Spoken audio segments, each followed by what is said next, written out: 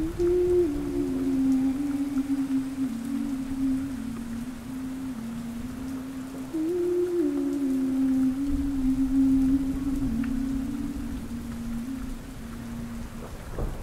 night was moonless and bitterly cold as I steered my rattling old car down the deserted back road. It was a shortcut I'd taken for years, but tonight the wind howled through dead trees with unusual menace. According to local legend, on certain winter nights like this, a phantom highway would appear branching off from this road, leading drivers to their doom. Though I brushed off such tales, a shiver ran through me as I squinted into the dark. Sure enough, my headlights suddenly illuminated a cracked asphalt path I'd never noticed before. A weathered sign read, "Ghost Highway. Enter at your own peril." An icy chill rippled through me. This must be the haunted road described fearfully by the townsfolk. Those who entered were never heard from again. Clearly, some force or entity lured travelers to their ends down this sinister passage. I hesitated, gripped by both unease and morbid curiosity. The phantom road awaited, daring me to uncover its secrets, or sealing my fate.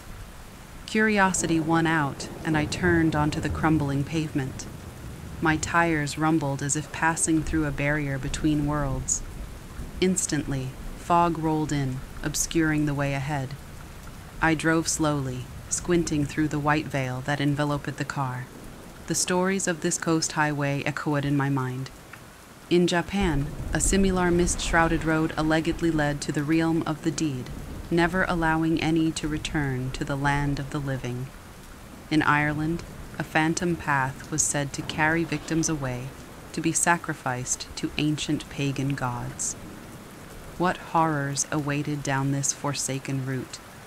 Glowing shapes began to form in the fog ahead. I gasped as they took the shape of hulking men with distorted faces and hollow eyes. They lurched toward the car, emitting unearthly moans. I swerved around the phantoms, breath racing.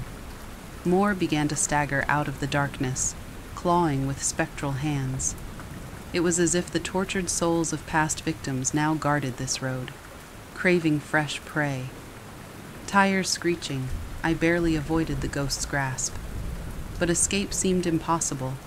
No matter how far I drove, the road stretched on endlessly ahead. Panic rose in my chest.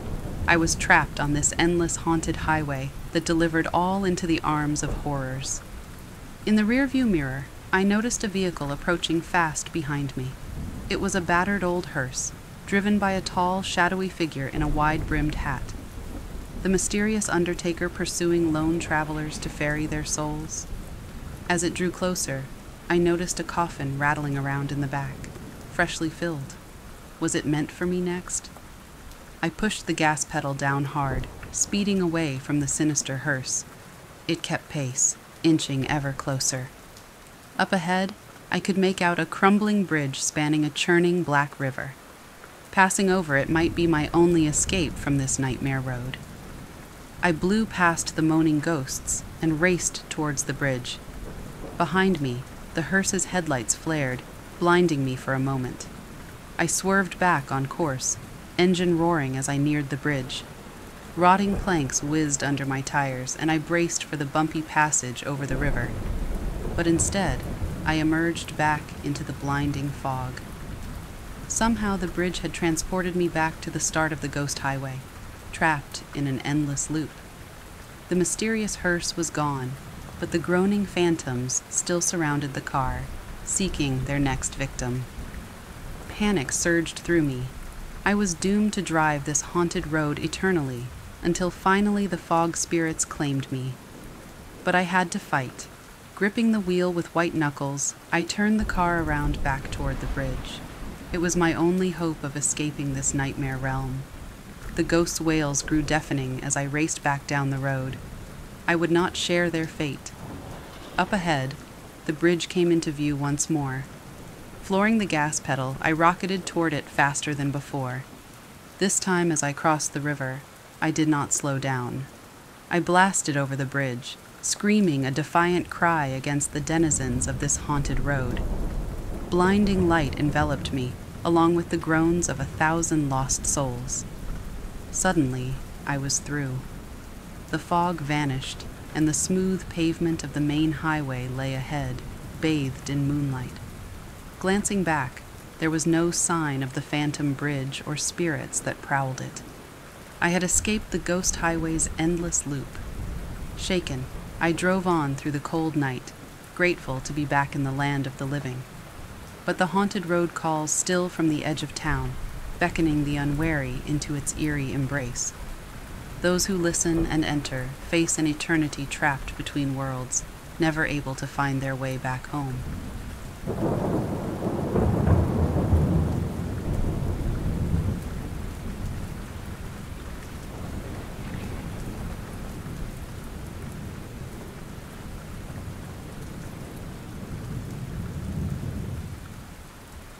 So this story might be a bit long, but it sure was a fun one. For me personally anyway, as I rather enjoy these kinds of things. I come from a very religious family, and a lot of us have had paranormal encounters.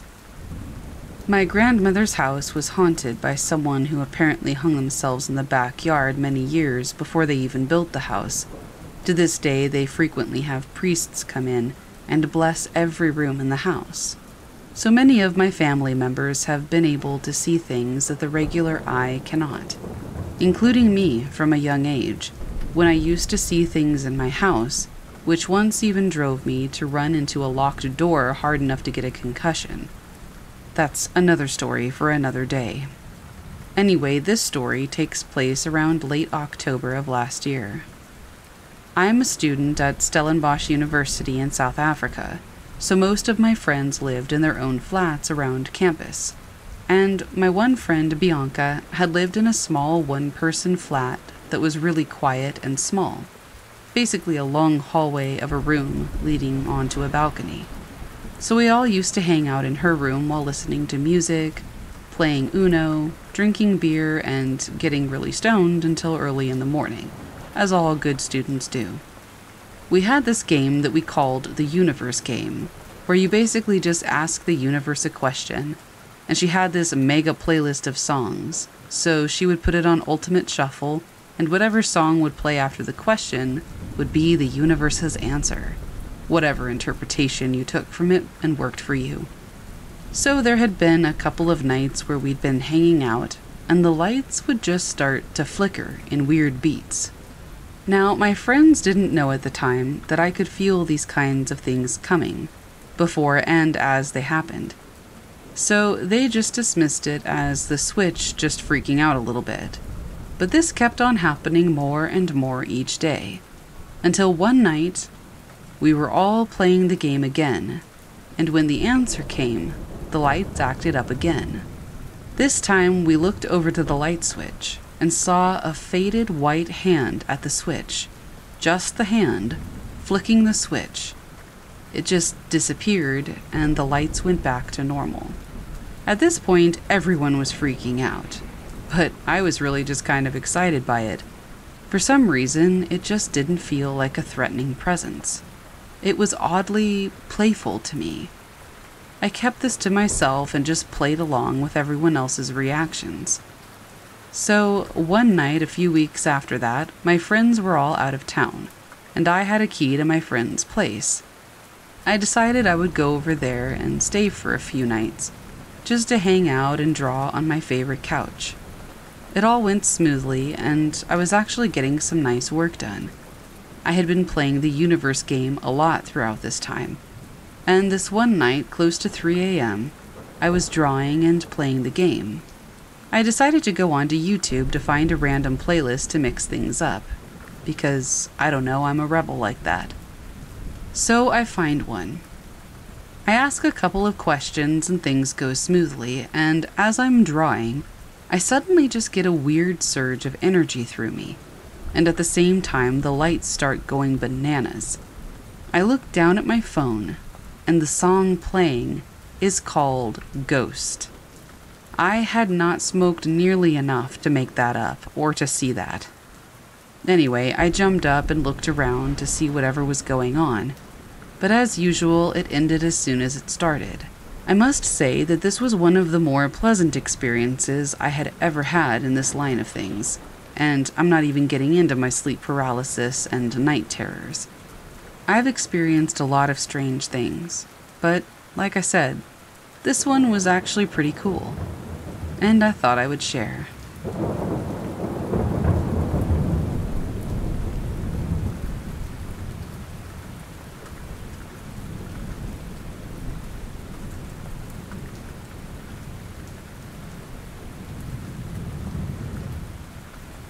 My husband and I met a guy who used to work in our house. In conversation one day, he said, "So have you met the ghosts yet?" My husband started laughing and said, "We sure have." We were a little bit skeptical as to whether we'd imagined the things that happened, but laborers working here have been very unsettled by some events, and in some cases, they've refused to come back. We've always lived in houses where strange things happen, but this one has really been a wild ride. It's very haunted. Noises, floorboards creaking with footsteps, bangs, doors opening, lights and sockets switching on and off, things moving, voices, shadows, it's crazy. He also told us some of the things that happened here.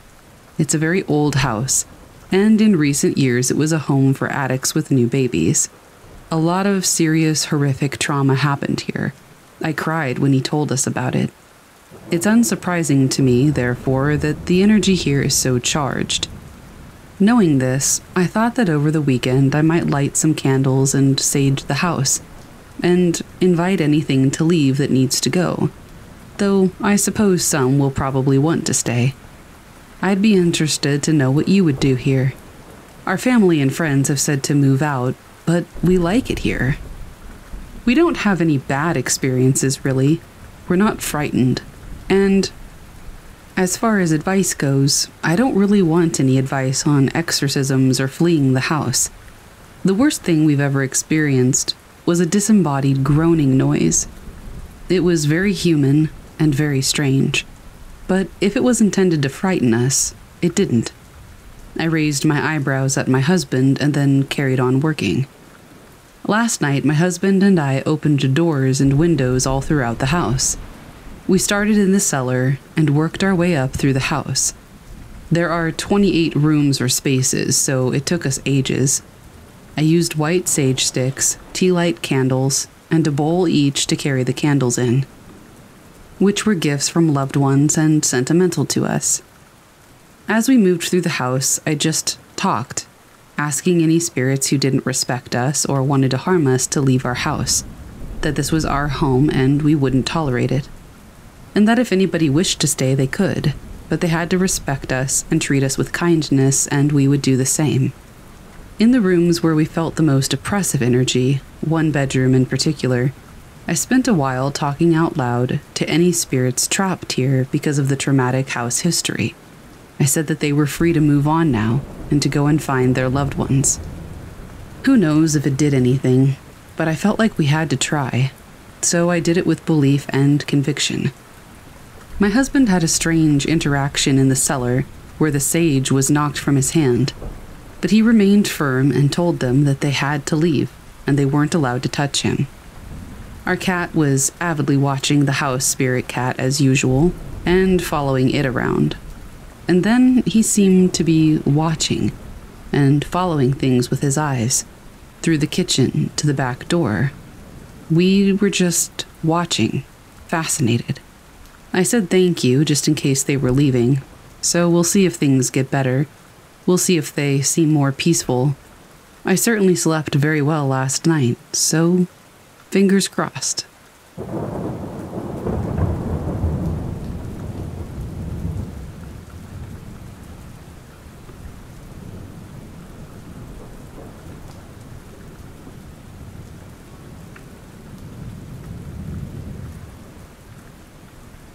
I grew up in an apartment complex for the first 6 years or so.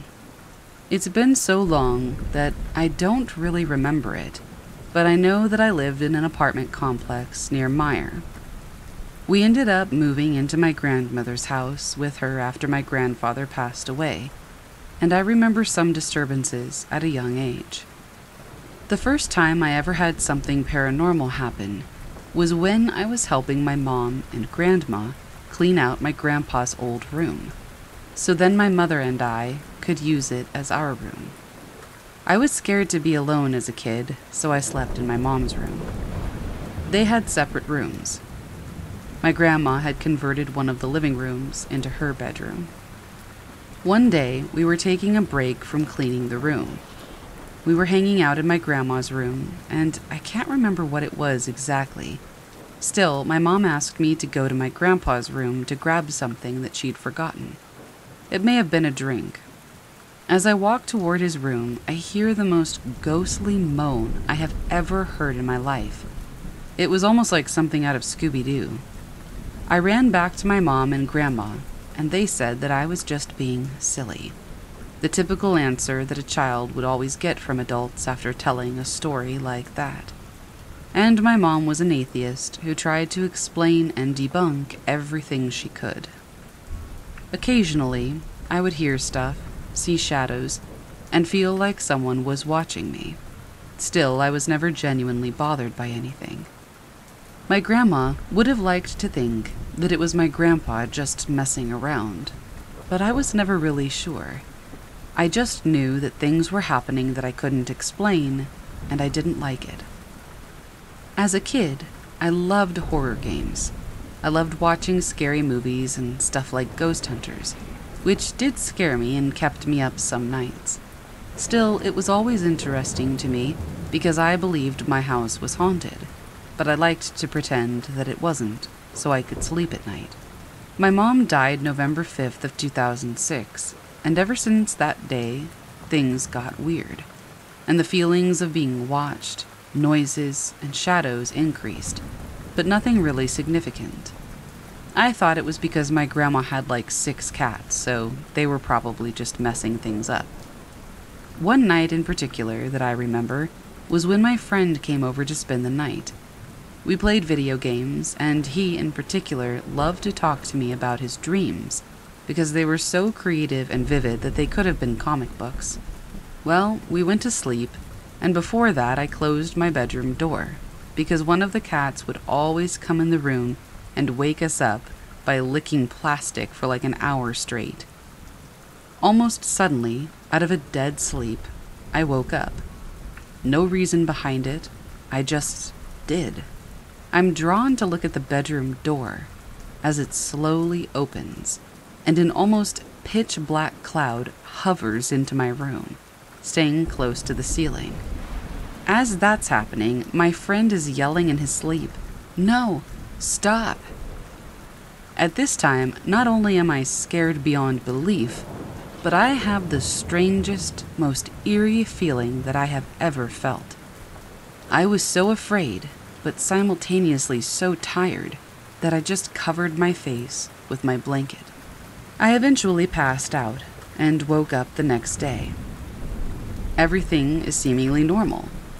I asked my friend about that night, and he said he didn't see, feel, or hear anything. When I asked him about his dream, he said, "I actually can't remember it." That struck me as absolutely wild, because this guy would always tell me about how cool his dreams were. I mean, he remembered all of them. There were other things I can remember. My dad one night said that he was intoxicated and opened his door to go upstairs to grab some food out of the fridge, when he said he ran into my mom as he walked out of the door, and as he stumbled back and looked, he said nobody was there. But from his face and how sobering of an experience it was, I couldn't see how he would make that up. However, all of us would occasionally hear my mom's voice calling out to us, and I would freeze and look in every direction, trying to find where it came from. Fast forward to about 2013, a year or so before I eventually moved out of the house. My grandmother's health and brain were deteriorating rapidly until she finally called 911 and went to the ER, where she was diagnosed with brain and lung cancer, almost identical to what my mom had when she passed. After what seemed to be a month, she passed away, and ever since that day, that house was not the same. It was odd before then, but after that, it went from 20 to 100. Stuff being knocked over, voices echoing from the hallways and basement, loud voices talking from other rooms when you were alone in the house, people coughing right in your ear, shadows walking down the hall, doors being slammed in the basement. The list goes on and on. I had a friend move into my house who always told me that when he went downstairs to shower, somebody would shake the bathroom door handle while he was in there. He said that he would open it multiple times to find nobody on the other side. However, he was still trying to figure out how I was doing it, until one day he realized that I wasn't, because I had another friend come over to my house because he wanted help dyeing his hair. The friend who had his hair dyed went downstairs to take a shower, and when he came back upstairs, my buddy and I were playing video games. He walked in and said, "Okay, how the heck did you guys get up here so fast without making a noise?" We were puzzled as heck until he told us that somebody kept shaking the door handle.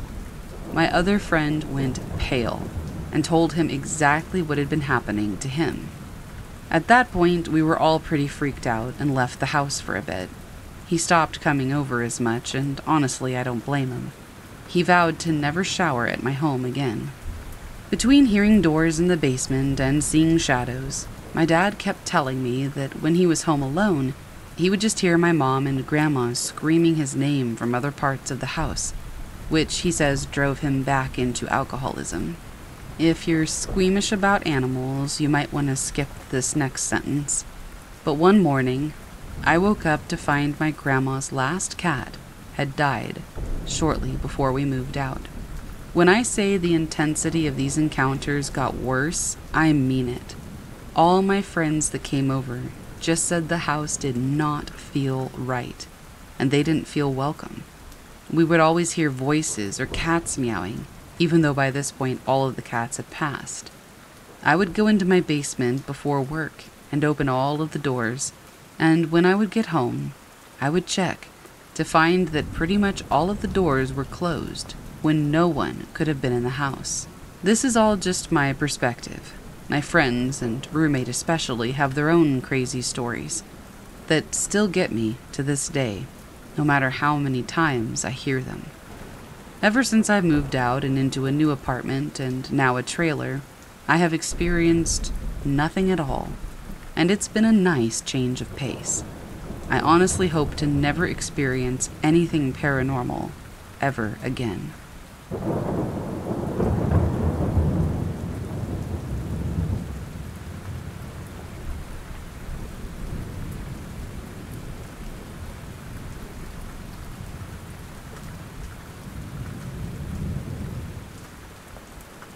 I worked at a restaurant located in a remote town in Michigan. Do you recall that show Ghost Hunters?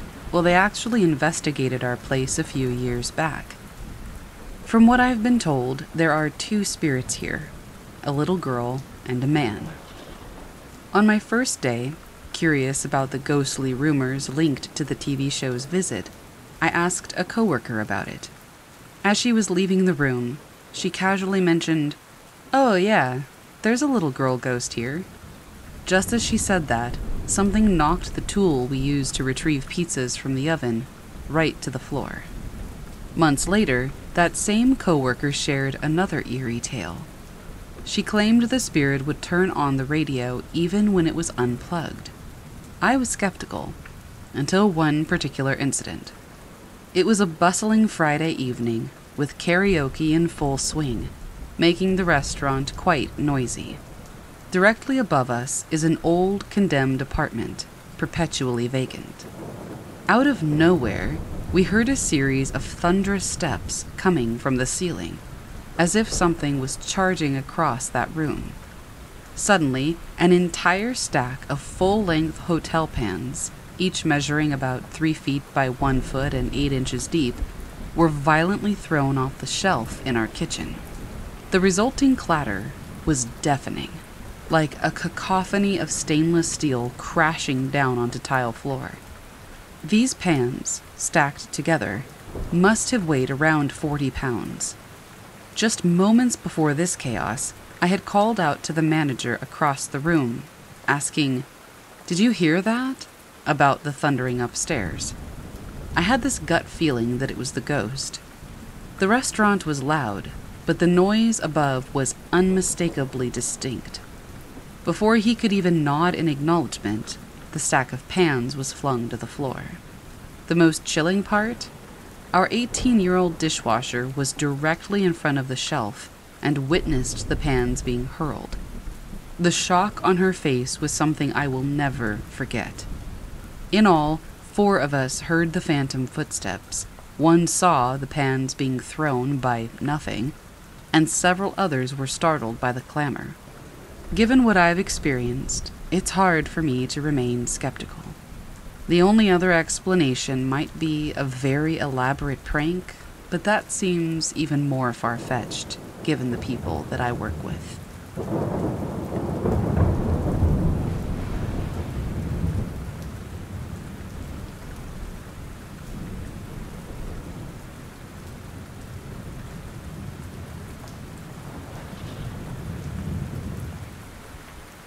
I was little, like kindergarten starting first grade little. I lived in Germany at the time due to being an army brat. My little sister is 2 years younger than me, so we did everything together. We lived in a 2-story farmhouse-style home, and my little sister and I were playing in our room. I don't remember when he came, but we started playing with a boy a little bit older than us.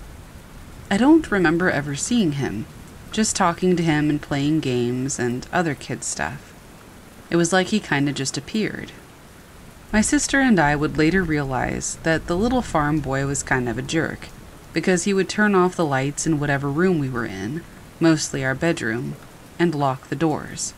We would find each other in the dark, scared but also a little bit annoyed. I remember telling my sister to try to find the light and I would get the door. They were both next to each other.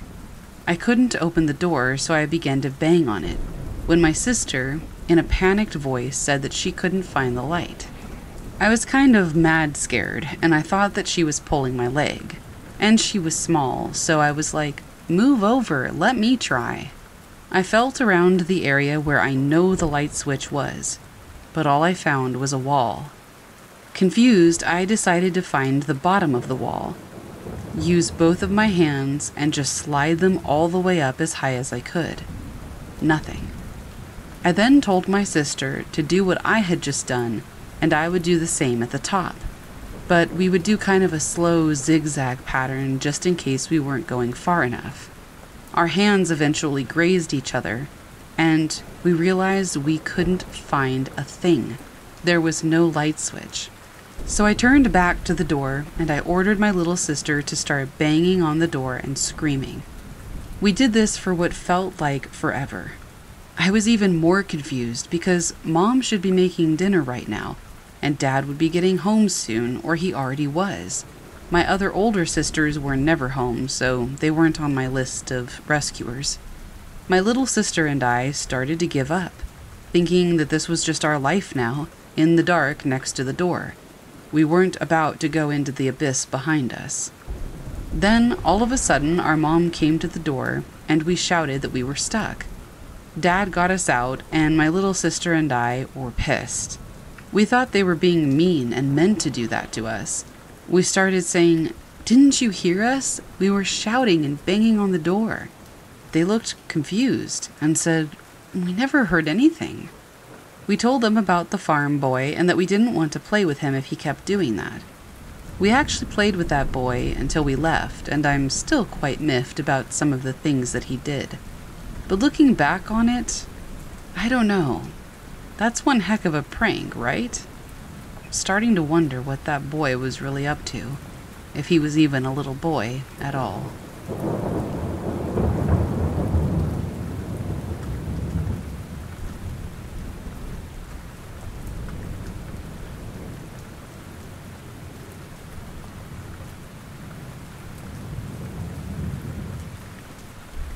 For context, I live in Germany. My boyfriend's childhood home is old. How old, nobody knows exactly. It might have been built around the beginning of the 20th century, but it could be older.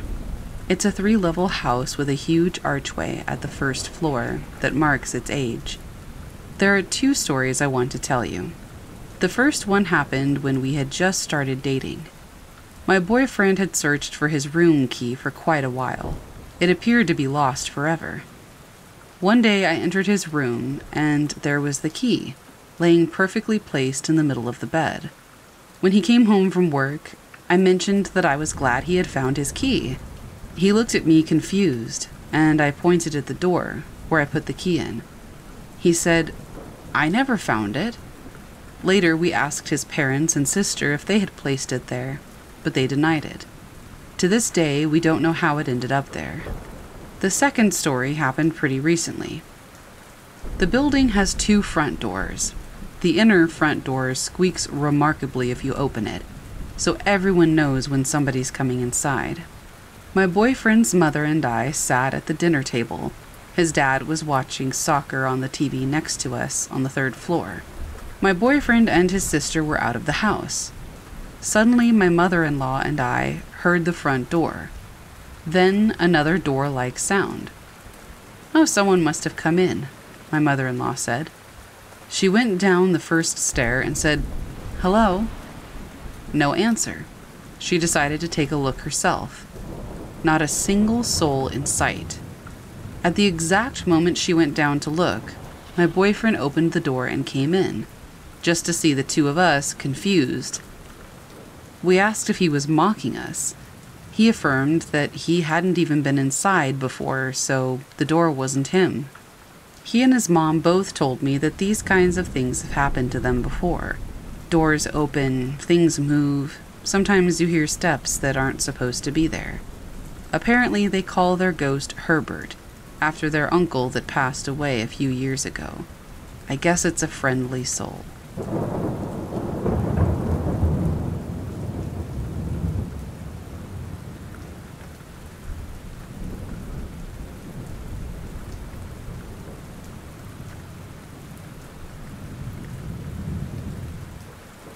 I'm 22, currently in the military, and I was an army brat until I was 12.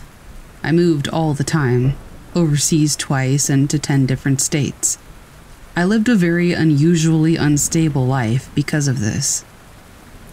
My first life memory that I can recall, I was 6. My father was stationed in Fort Sill. We lived in Lawton and this tiny brick house, very old and creepy. I recall going to take a bath before I went to bed, and I saw this odd sort of organic, amoeba-shaped, fluorescent, transparent green thing just a few feet above the bathroom tile. It floated out and disappeared. I was genuinely unconcerned and thought that I was tired. I go to bed, and in the middle of the night, this thing woke me up and had me follow it down the hallway. It leads me to the living area, where I kid you not, the whole house is full of fluorescent, transparent green people, dressed in like 1800 type clothing. I'm 6 at the time, so how do I even know what period clothing looks like? I couldn't tell you. I was older when I finally saw an old Western movie and recognized the clothes.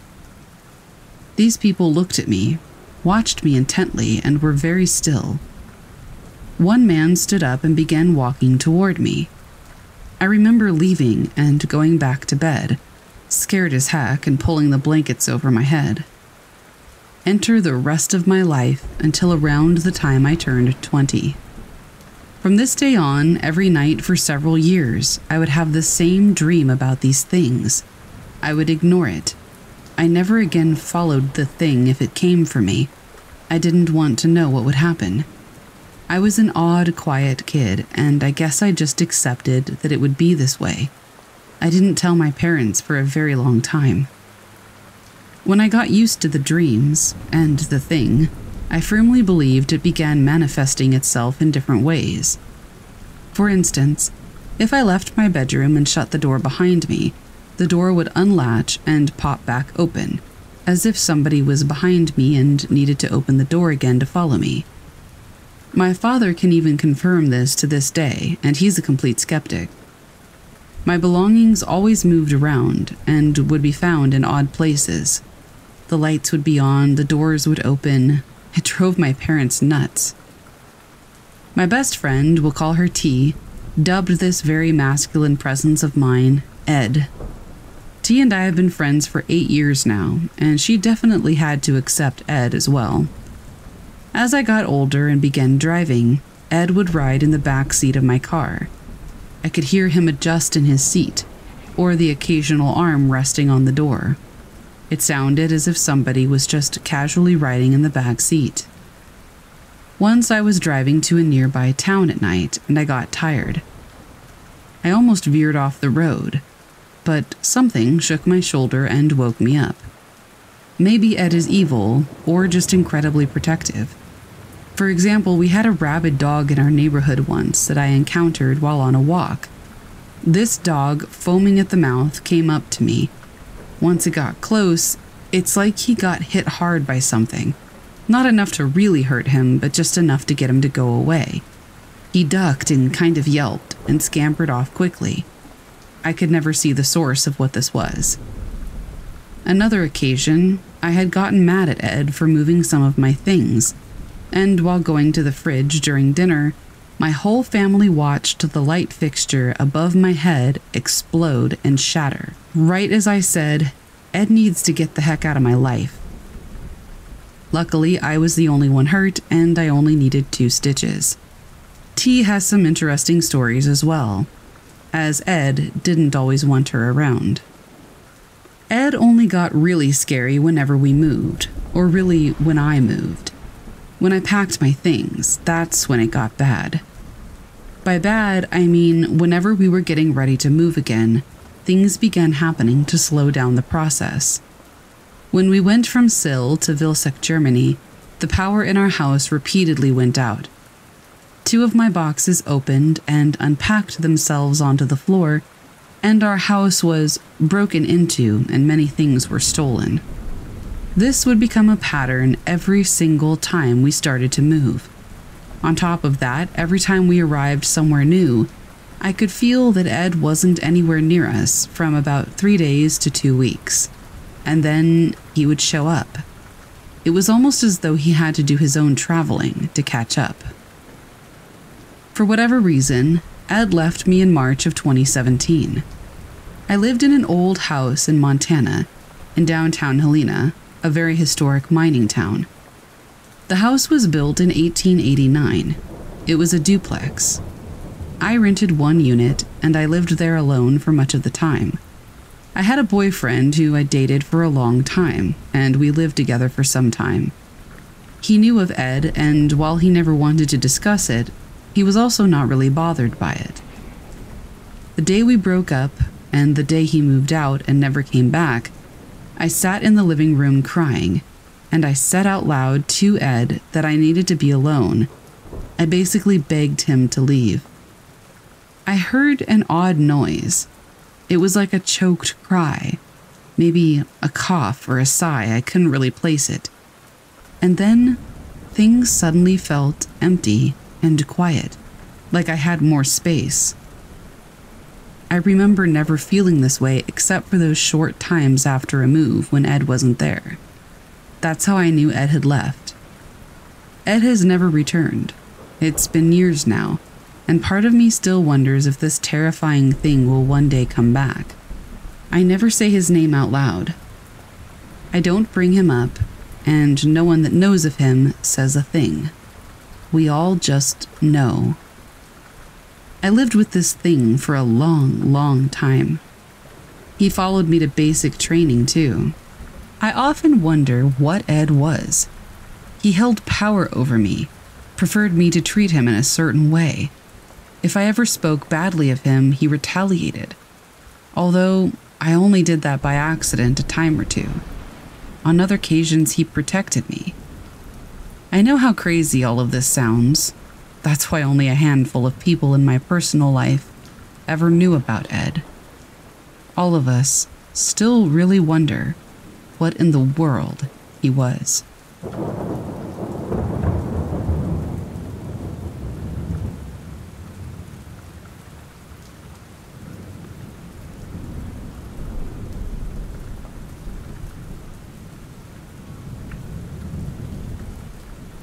My friend and I worked construction, and one night we were enjoying a break, just hanging out together. We had another friend with us. We'll call her Jen. My other construction friend we'll call Maggie. So Maggie and I were talking about some of the strange things that we've seen in houses. And Jen goes, "Hang on, my mom has the craziest story. Let me call her." So Jen calls her mom, and her mom begins to tell us this story of what keeps happening in her attic. Her mom goes, "It's the darndest thing, but you know the light cord, the thing you pull to turn it on and off? It keeps tying itself into a knot with a circle hanging down from it. Never have been able to figure that out."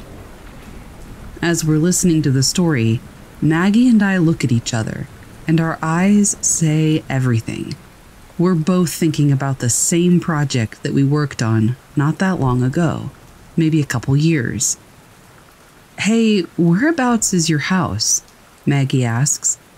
Jen's mom tells us, and we about freaked out. After Jen hung up the phone, she asks us what we're freaking out about.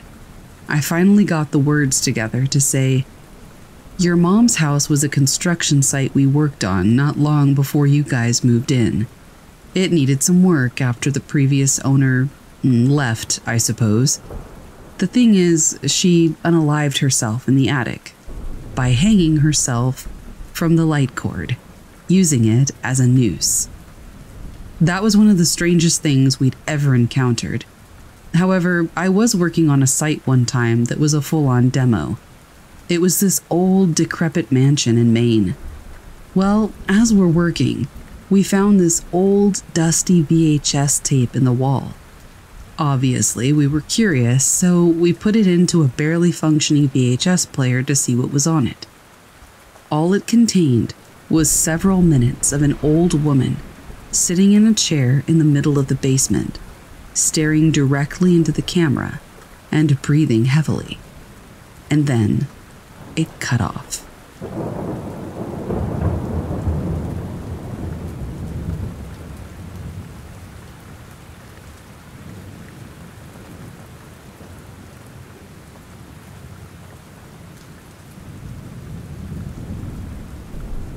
My family and I moved to Colorado when I was 8, so around 1997. We lived with my brother and his family for a while until my parents found a more permanent place to settle. We had a few terrifying experiences in this house. The short version is that his basement was almost certainly home to something very bad. But these are my stories about some of the experiences in the house that we moved into after leaving my brother's. I will give you as brief a description of the place as I can. My parents found this house almost in the middle of nowhere. Unfortunately, it is now surrounded by new housing developments and stores. But when we first moved in, there were just fields for miles and miles, and we had a gorgeous, jaw-dropping view of the Rockies. The land left adjacent to our property was Rocky Flats, the place where they stored nuclear reactors and who knows what else, underground for years and years. They claim it's all cleaned up now, but we still get dragonflies bigger than my head in spring. And once I even saw a two-headed bull snake in the backyard. Anyway, my parents got a good deal on rent and the landlord was fairly agreeable. To an outsider, though, the living arrangements probably seemed strange. Our landlord was basically renting out his basement, but the house functioned like an apartment building. We had our own entrances and our own driveway and garage, but we shared the mailbox and address. The main drive into the top portion of the house was a huge circle that branched off on either side, going downhill into our section of drive and house. On your way down, you would pass this little brick building with a glass window and a very old, very visible toilet and a bunch of junk. It read general store on the front. When my parents inquired about this strange setup, the landlord said that the whole property used to be a gas station a long time ago, when the highway that ran in front of the house was the only way into the mountains. Later, the big hill eroded a bit from the weather, and we found an old tank and bucket stuck in the hillside, corroborating the story. The rest of the area was farmland. A steep drop below us behind the house was a horse stable, and beyond that, a pasture where a farmer would rotate Angus cattle throughout the year. All of this is just to give you a sense of the area. We were literally surrounded by nothing, and sometimes it was a bit terrifying, albeit beautiful. First experience. One of my first nights sleeping in the house, I had a very vivid dream. As a kid, I never really had vivid dreams, so this was something entirely new to me. I remember walking out of my room in my dream and coming directly into the living room. My mother was sitting in her chair staring at the TV, but there was a circle of people standing right in the middle of the room. People I didn't recognize and who didn't register me being there. They were looking at something on the floor in the middle of the circle. When I squeezed past them, I realized they were looking at a woman, lying on the floor, presumably dead. She was wearing a long, mauve-colored Victorian-style dress, and her blonde hair was long and covered her face. I say she was dead because she wasn't moving, and a good chunk of her dress was visibly stained with blood. The most chilling part of this experience, however, was that her body was floating about 4 to 5 inches off the floor. When I noticed this detail, I also noticed that the people around her were chanting. As soon as I noted these two things, I woke up. Second experience. This one will forever give me chills when I think about it, and I will never forget it. I don't remember how long we had lived there at this point. I remember it being a normal night. My parents had gone to bed and I was tucking myself in. I don't remember dreaming about anything else that night, and if my memory serves me right, I had fallen asleep instantly and went right into this experience. I'm laying in bed, eyes closed. I can feel my body is asleep, but my mind is awake. I feel eyes on me. I open my eyes and see myself floating above me, staring down at me in bed. Then out of my periphery, I notice another me crouched in the entrance of my walk-in closet, also staring at me. Both of the me's had glowing red eyes.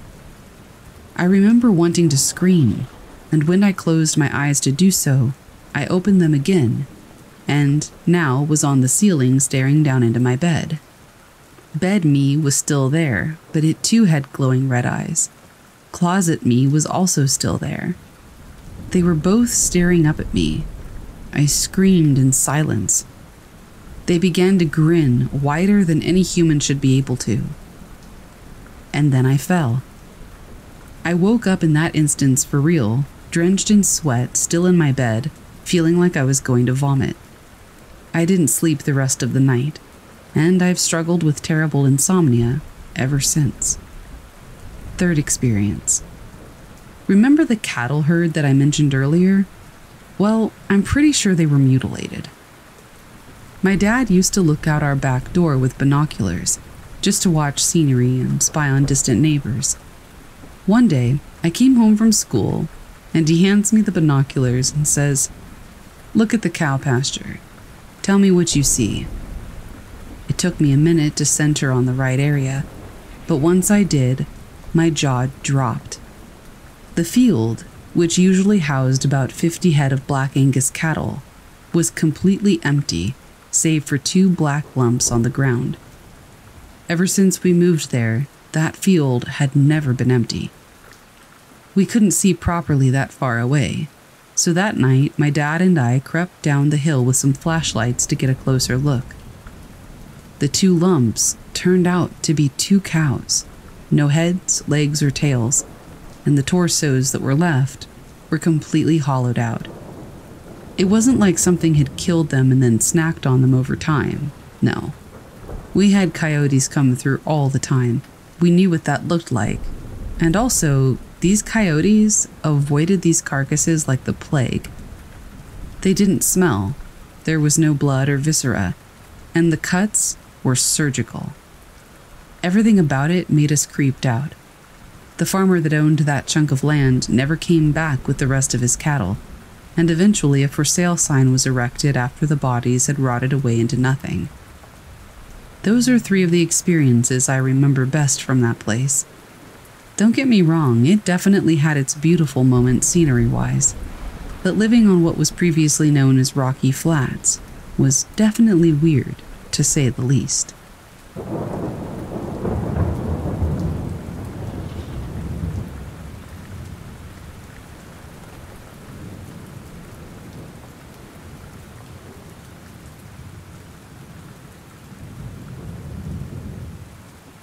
When I was growing up, there was enough family drama to want to scream. I spent most of my teenage years living with my older sister and her husband.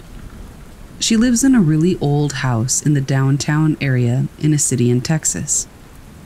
Now, this old house looked like it was about to collapse, even to this day, and I'm in my late 20s. It all started when I first began staying with her. Her son, when he would visit, stayed in the guest room, so I just had a habit of sleeping on the couch, because the room was typically taken. We had a long night of movies, snacks, and staying up, as siblings do, and she eventually went to bed. I remember slowly drifting off, and just as I was about to give in to the comforting lull of sleep, there was an intense feeling that somebody was watching me. Now, downtown isn't known for being safe.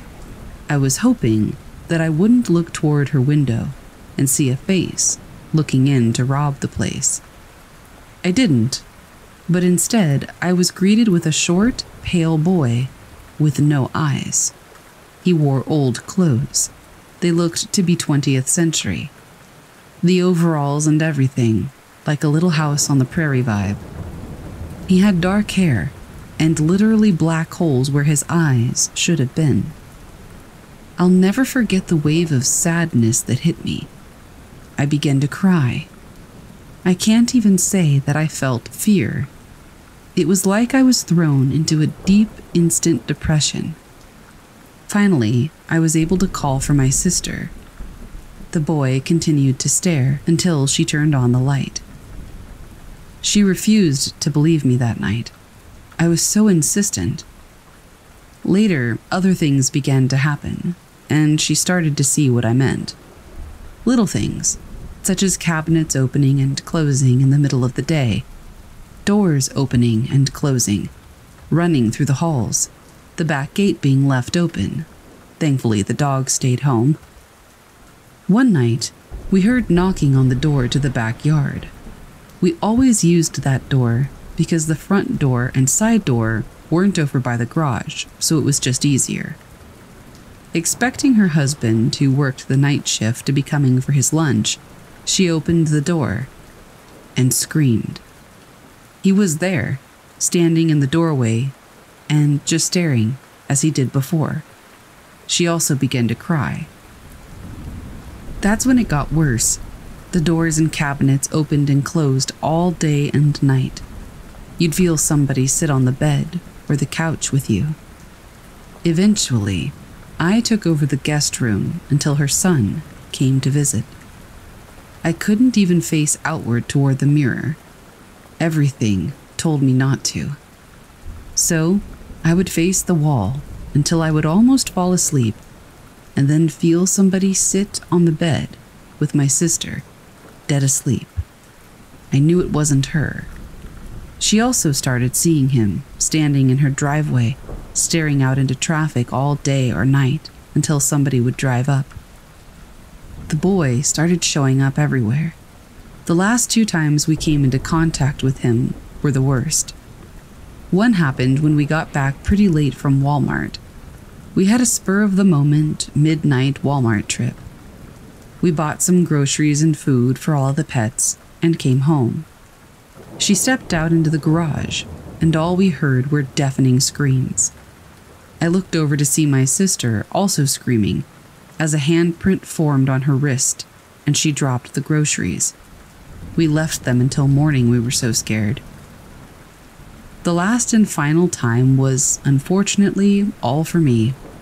My sister worked at a World War II museum that was just a couple of blocks away, and I volunteered there. That was also haunted beyond belief, but that's a long story for another day. Anyway, she came to pick me up, since I wanted to sleep in on my weekend. I went after lunch to help clean up the place. She said that was fine by her, but just asked me to be quiet because her husband had just come home and she didn't want me to wake him. I knew the drill. Drink some coffee, hang out, and text some friends. I paused because I heard the shower running in their bedroom. John never showered with me in there, so I peeked down the hallway, which had a direct view of their room. John was passed out. He wasn't even awake. I stood there for a moment, confused. Then I heard the running and screams. Directly in front of me, I hear, "Daddy, no, please!" I was then pushed right into the door to the outdoor garage, and a whisper that said, "Help me," right in my ear. I bailed. I ran outside just as my sister drove into the driveway under the garage. We never saw or heard him again. She says it's been peaceful ever since I left her house. He's never shown himself again. She has a huge hole under her house where animals go all the time. I'm guessing that's where he is, and he showed me how he died that morning. I can say that I hope that he's at peace, and whatever happened to him never gets shown to anyone else again.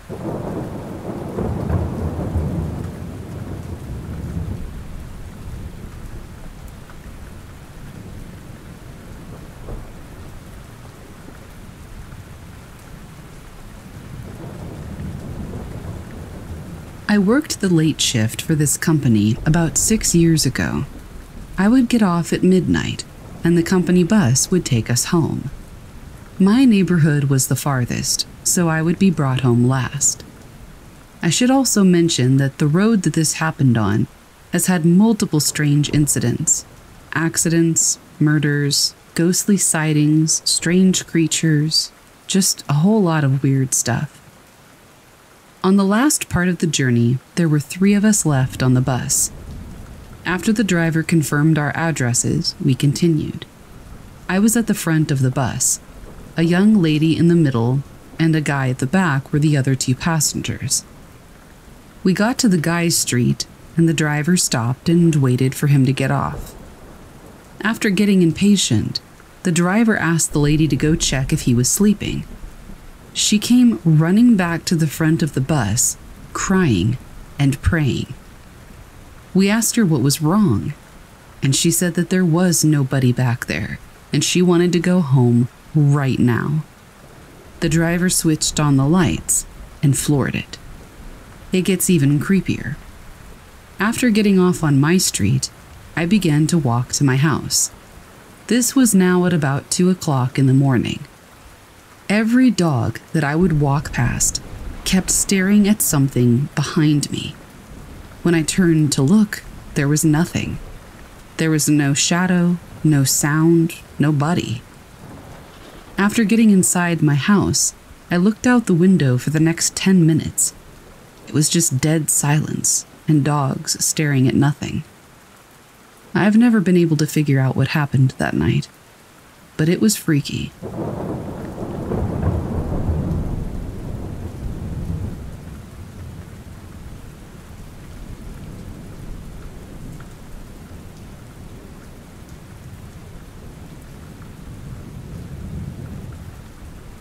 I'm a middle school teacher and coach in a rural area outside of San Antonio, Texas.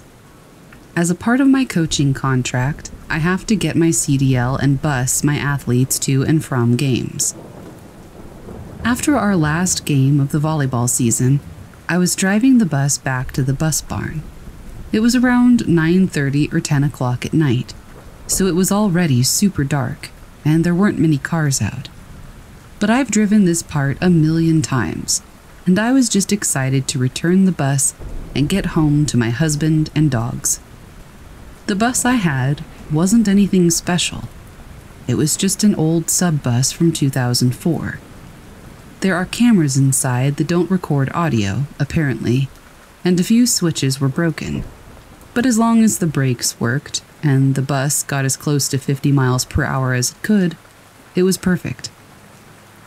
I was approaching a bridge when a whispering voice began to speak through the radio. This didn't surprise me much, because there's usually an interference near this bridge due to it being near the train tracks. Plus, lots of cops hide here to catch speeders. I wasn't really familiar with the way these radios worked, but it helped me feel better about it.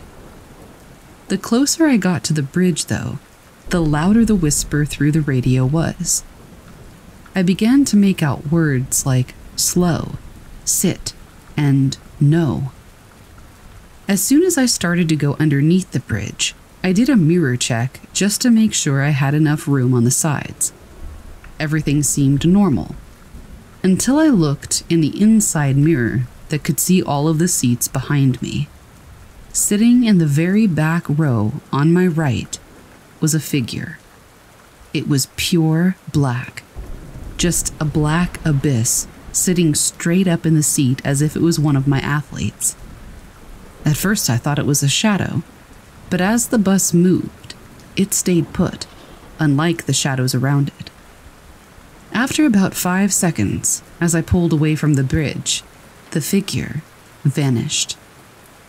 The voice on the radio had paused, but then I clearly heard it say in a static, low voice, "Turn around." I snapped my eyes forward, terrified, and pressed the gas a little harder, praying that I could get this old bus to go faster. The bus barn gate was open and about 50 yards away, and I only stopped when I parked the bus. I did a quick sweep of the inside to make sure that nobody had stowed away and that this was some kind of prank, but there was nothing out of the ordinary. I asked the other coaches the next day if they had ever had any weird experiences around the bridge, but they said no. I'm going to ask the coaches at the other schools as well.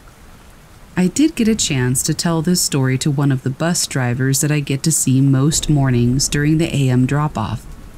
He's an older driver who's been around since 2001. He mentioned that gangs used to race down that stretch of road all the time back in the early 2000s. One day, a race ended in a fiery crash just before the bridge, and a young man lost his life. The bus driver had heard similar stories to mine about the radio near the bridge, but never had anybody said that they had seen an apparition before. I asked if he knew of somebody I could contact to see the footage from the camera on the bus, but he laughed and said that they would probably think I was crazy and drug test me on the spot. This was the scariest experience I've ever had driving a bus. I pass that bridge every day on the way to work, and it just gives me chills. I don't have to drive a bus again for another 3 months, but I'm already dreading it.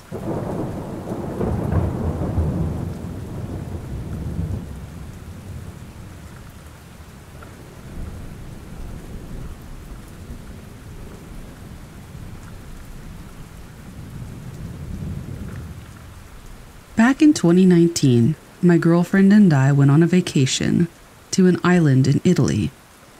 Everything went well, except that the last day it did rain a little bit. It didn't rain a lot, though. The streets were dry, but the sky was gray, and we came back to our little house at about 5 p.m. because of the weather. We got bored pretty quickly, and we had to wait at least 3 or 4 hours before going to eat at a restaurant. So I decided to visit the only part of the island I hadn't seen. We got on the motorbike and went to Calafonte, which I found out was totally abandoned due to a collapse that had happened in 2017. The whole neighborhood was as neglected and deserted as the beach and the restaurant were. And I swear we passed through every house, road, or parking lot, and it was just deserted. Nobody lived there, not even a tourist or a car. I think that the collapse of the beach made that spot a little bit less interesting. Anyway, I kept driving in that neighborhood until I ended up at a dead-end street near a football field. But there were 2 kids playing football on the end of the street, and people noticed that every house nearby was shut close. Not a single sign of a human being for kilometers, so where did these 2 kids come from? We got close, and my girlfriend and I were already a little bit freaked out. But I wanted to talk to them, because if I remember correctly, I was looking for a place that I couldn't find, and I thought perhaps they would know where it was. We approached them. They were no more than 6 or 7 years old, dirty as hell, like just came out of a coal mine dirty. One kid had a white, more like a gray, dirty and torn t-shirt, and the other only had his rag-like pants on. Both of them were without shoes and with their hair completely shaved. The shirtless kid had a circular wound, more like a hole, right in the middle of his pectorals. It was red, bloody, and new, like he had just been shot in the middle of the chest. I asked them this thing, and they answered me, but I couldn't understand a thing. It wasn't like the local dialect or any Italian dialect at all. It was completely incomprehensible. They kept talking and pointing at my bike. We couldn't understand a thing, so we just said goodbye and made a U-turn. I could see them staring at us from my mirrors.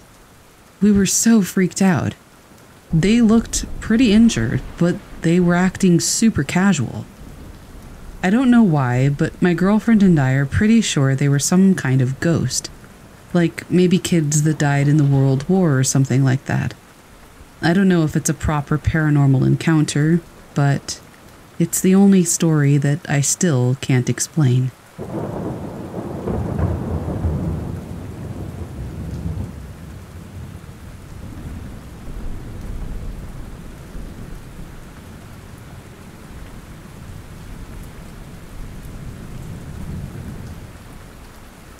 My husband's parents live in a tiny town in Alabama.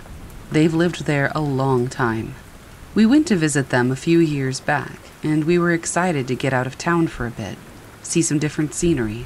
His sister was graduating college, and we were going to celebrate. She is also an avid ghost hunter and believer. So when I told her about some of my experiences, she was excited to take me to some of the haunted locations around town. Cemeteries, old abandoned houses, and even a Hell's Gate, which we didn't actually end up going to, as I told her I had a bad feeling and refused. We drove around almost all night, just looking at different locations and talking about the history of the town. A lot of residual energy and weird feelings as we went to all these different places. We came to a cemetery in a new portion of town. Fancy houses surrounded it on 3 sides only. On the 3rd side was a small canyon area of land. Nothing really felt off. The cemetery was new and didn't have many headstones yet. It was fenced off with ornate wrought iron fencing.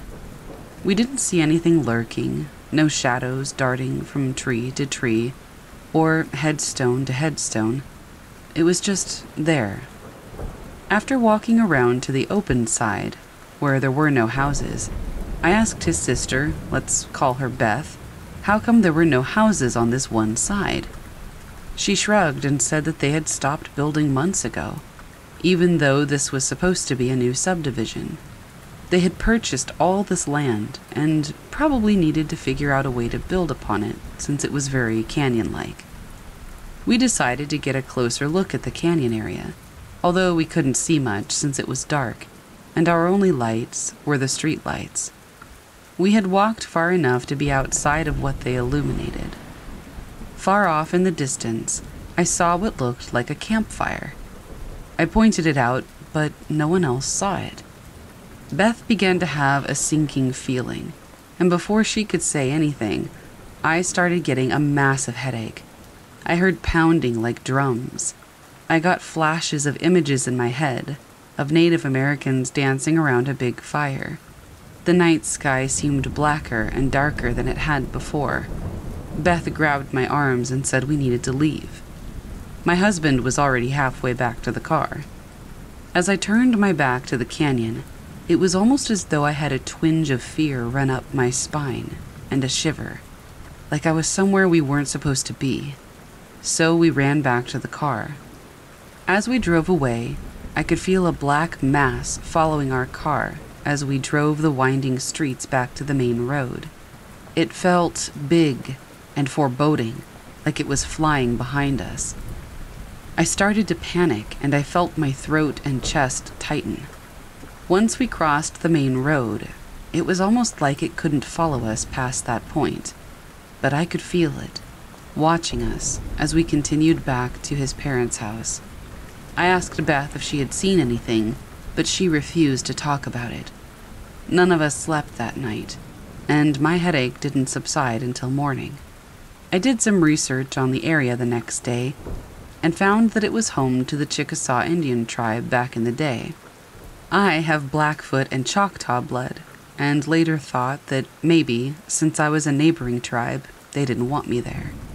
Regardless, we have never spoken of the incident since.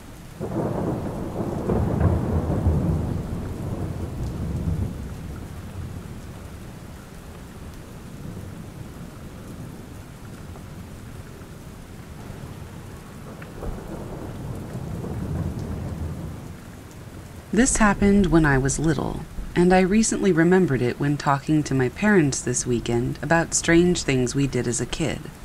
They told me that this one spoils them to this day, and after talking, I actually have one or two vague memories of it. This story took place when my family and I still lived in a small neighborhood in Alabama. We had moved into a small house that had a backyard, which connected to a small forest. I believe I was 6 at the time, and my younger brother had just been born. My parents got the house for less than expected, and were excited to start a new life in this quiet neighborhood. The first night at the house, my parents said they heard scratching coming from somewhere in the house. My dad said that he brushed it off as being an animal from the forest nearby, or maybe a mouse, and went back to sleep. It continued for several nights, though, and my dad eventually grew tired of it. One night, he decided to look and see what was causing the scratching noise. He found me kneeling at and scratching the door that led to the basement. He tried talking to me, but I would just continue to scratch.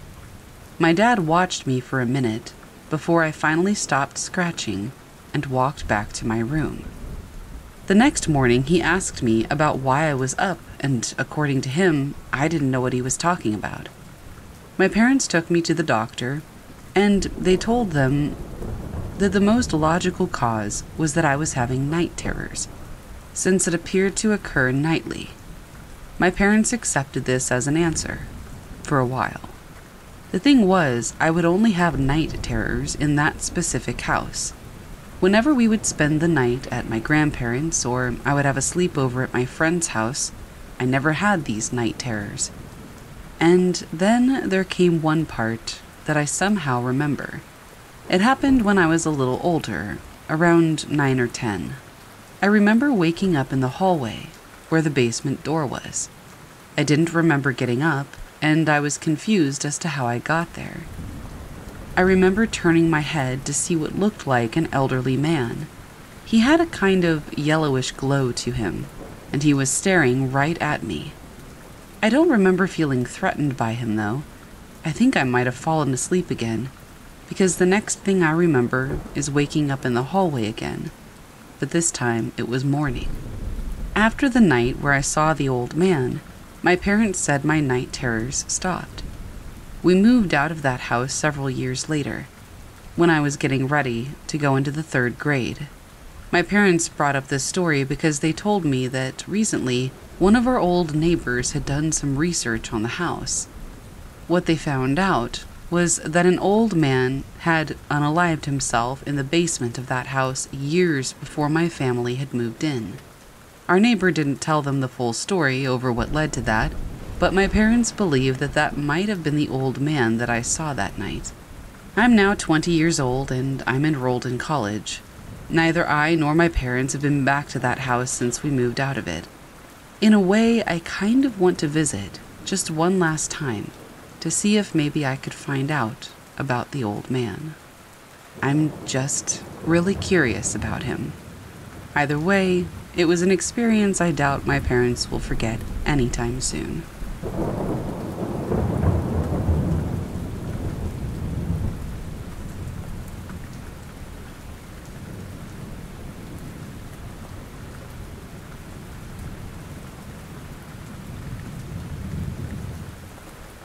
Whispers in the Attic. So I've got to tell you about this eerie thing that happened at my place. I've always been a bit skeptical about paranormal stuff, but this incident, well, it was just weird. I live in this old house, and there's an attic that I rarely ever go into. It's just filled with boxes and old furniture. One night, I'm in my room and I start hearing these faint noises. It sounded like whispers coming from above, the attic. Initially, I thought it was just the wind or the house settling, you know, the usual stuff you tell yourself. But the whispers kept getting louder and more distinct. It sounded like a conversation, but I couldn't make out the words. So I muster up some courage, grab a flashlight, and head up to the attic. The moment I pull down the ladder and climb up, the air gets colder. I'm telling you, it was like walking into a freezer. I shine the light around, but there's nothing out of the ordinary, just the stuff that I stored up there. The whispers, though, they're still there. It's like they're coming from the walls. I call out, asking if anyone's there, almost expecting somebody to answer back. But nothing, just more of the whispers. I'm not gonna lie, I was freaked out. I quickly checked if maybe there was a radio or something left on, but nothing. The attic was as silent as a grave, aside from those dang whispers. I headed back down, deciding that some things were just better left alone. But those whispers just didn't stop. For the next few nights, I heard them, always around the same time, always just as unintelligible. I even got a buddy of mine to come over and check it out. He heard them too, so I knew at that point I wasn't going crazy, but we could never find the source. He joked about it being ghosts, but I wasn't too sure if it was just a joke. Eventually, I just couldn't handle the creepiness. I called in a professional to check for any structural issues or animals stuck in the walls. They didn't find anything unusual. The whispers stopped after a while, and I haven't heard them since. It's still a mystery to me. Were they echoes of some past conversation, trapped in the walls? I don't know, and maybe it's better if I don't. But every time I pass by that attic door, I just can't help but listen to see if I hear them again.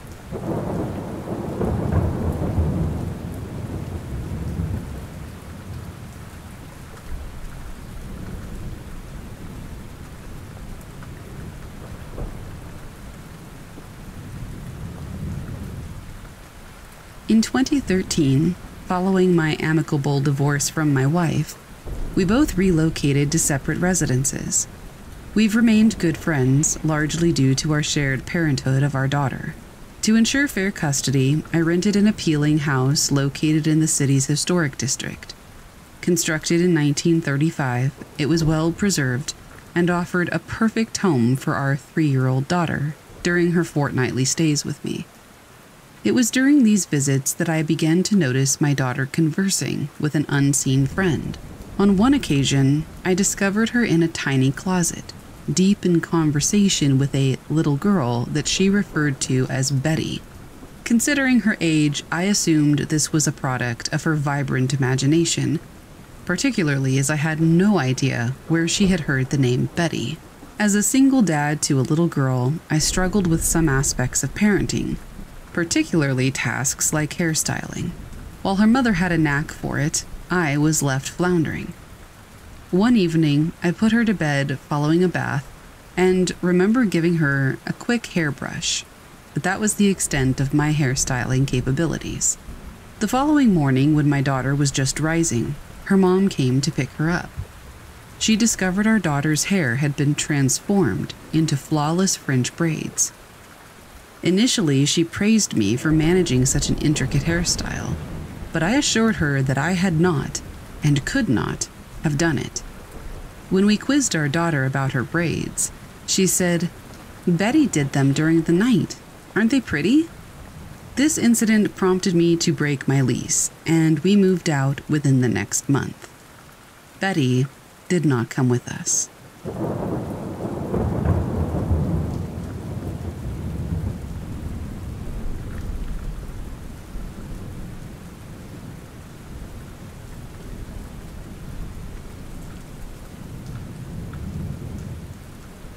As a child, like many others, I was accompanied by an array of imaginary friends.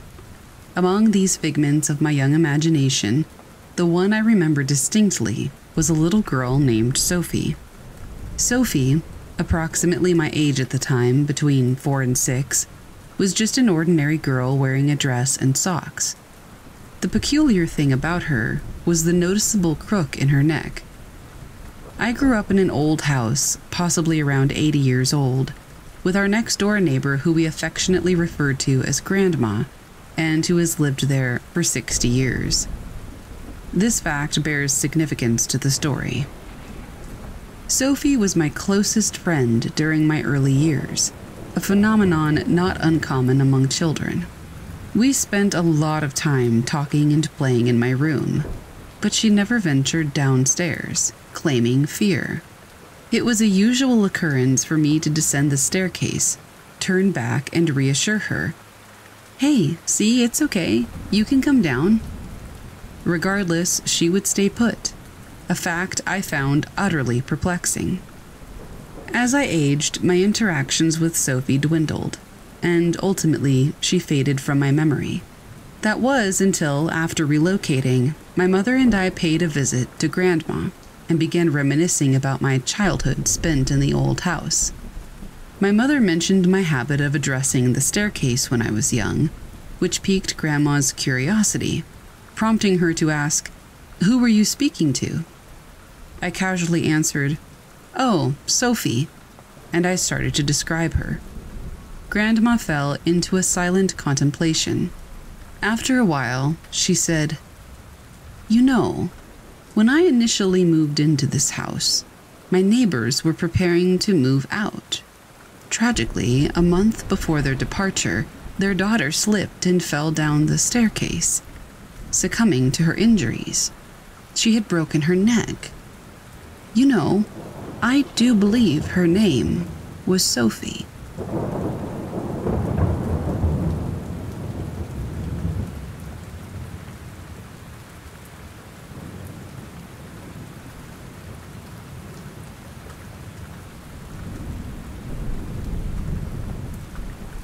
The Vanishing Hitchhiker. I have to tell you about this wild experience I had. I've heard urban legends about vanishing hitchhikers, but I never expected to encounter one myself. This happened a few months back when I was driving home late at night from a friend's place. It's a pretty rural area, lots of winding roads with woods on either side. As I'm driving, I see this figure on the side of the road, thumb out, looking for a ride. It's not unusual to see hitchhikers here, but at this hour it was kind of strange. Anyway, I'm a decent person, so I stopped. It was this young woman, maybe in her early 20s, wearing a white dress, which was odd given that it was pretty chilly outside. She gets into the car and thanks me, saying she just needs to get to the next town over. She's quiet, kind of distant, but I figured she's just tired or scared, being alone at night and all. As we drive, I make small talk, but she barely responds. She just keeps looking straight ahead. So then it gets really bizarre. I'm glancing back and forth between the road and her in the mirror. just checking if she's okay. At one point, I look back and she's just gone. Just vanished, no sign of her. The passenger seat was empty, and the car door never opened. I even pulled over to make sure I wasn't losing my mind, but there was no one there. I drove to the next town completely freaked out. When I got there, I stopped at a diner to calm my nerves and get some coffee. I told a waitress there what happened, and she didn't even bat an eye. She told me a story about a young woman who died on that road years ago in a car accident. She was wearing a white dress, the same as the hitchhiker I picked up. Now, I don't know if it was a ghost or what, but the encounter shook me. Now, whenever I drive that road at night, I can't help but look for her, wondering if she's still out there, trying to get a ride to a home she never reached.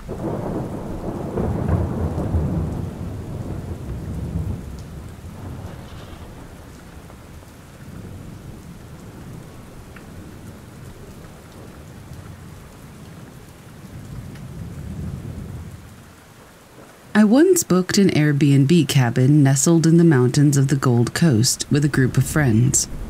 This cabin, with a history stretching back 100 to 200 years, was the backdrop for a series of eerie, inexplicable incidents that happened over our weekend stay. From the moment we set foot inside, an uncomfortable vibe permeated the air. The ambience seemed to tinge our moods, leaving us feeling unusually drained and edgy. The house was peppered with odd objects that only amplified the unsettling feel.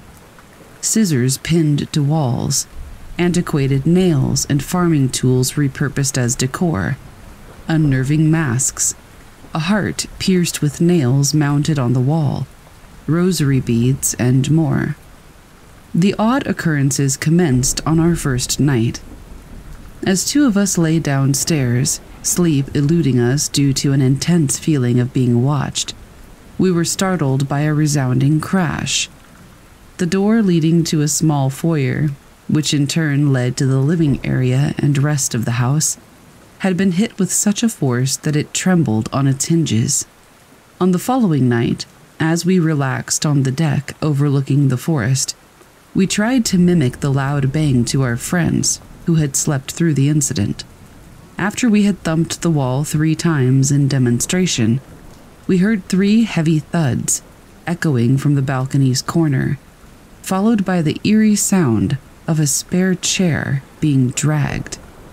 Feeling increasingly unsafe, we opted to consolidate our sleeping arrangements, moving a mattress into a single room so we could stick together. When 3 of us were in the room, a window slammed shut with a loud bang. In the early hours of the night, as everyone slept soundly, I found myself awake at 3 a.m. I noticed a shadow moving across the same window that had earlier shut so abruptly, and I started recording it. In the video, a white figure entered and exited the frame, which I didn't notice until the next day. It was a clearly visible face. The final and most terrifying event happened just as dawn broke. I woke up to find a man standing at the foot of the bed. He was adorned in traditional indigenous attire, wearing a skirt and sash in red, black, and white, and brandishing a spear. His face was drawn into a severe scowl. In my initial panic, I assumed it was one of the Airbnb owners, and I shook my friend awake. She saw no one, and when I turned to look again, the figure had vanished. Overwhelmed, I felt a wave of nausea wash over me, and I asked my friend to leave the place early with me. Strangely, as soon as we were about a kilometer away from the cabin, I felt my normal self again.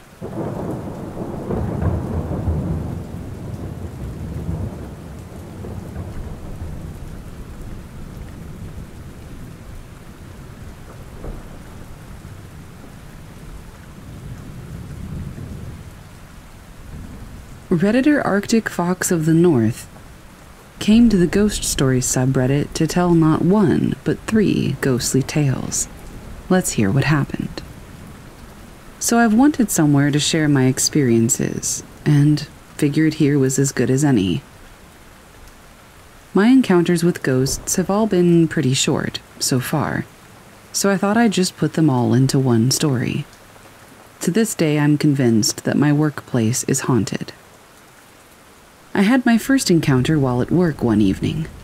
It was a little late, and a coworker and I were staying behind to clean up after the others had left for the day, which is something we regularly do.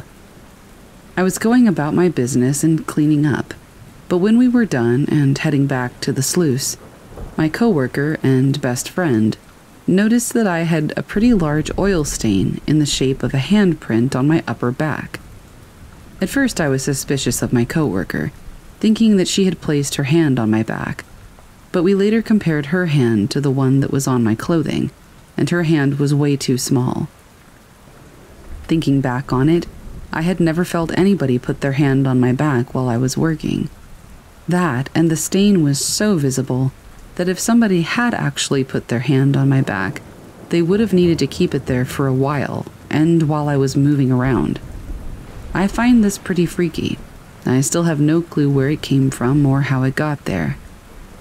My second and most recent encounter happened 2 days ago. The weather was pretty bad and the power ended up going out, halting production. The foreman and assistant foreman told us to go wait in the sluice, but it got a bit crowded, so we eventually shuffled into the cafeteria.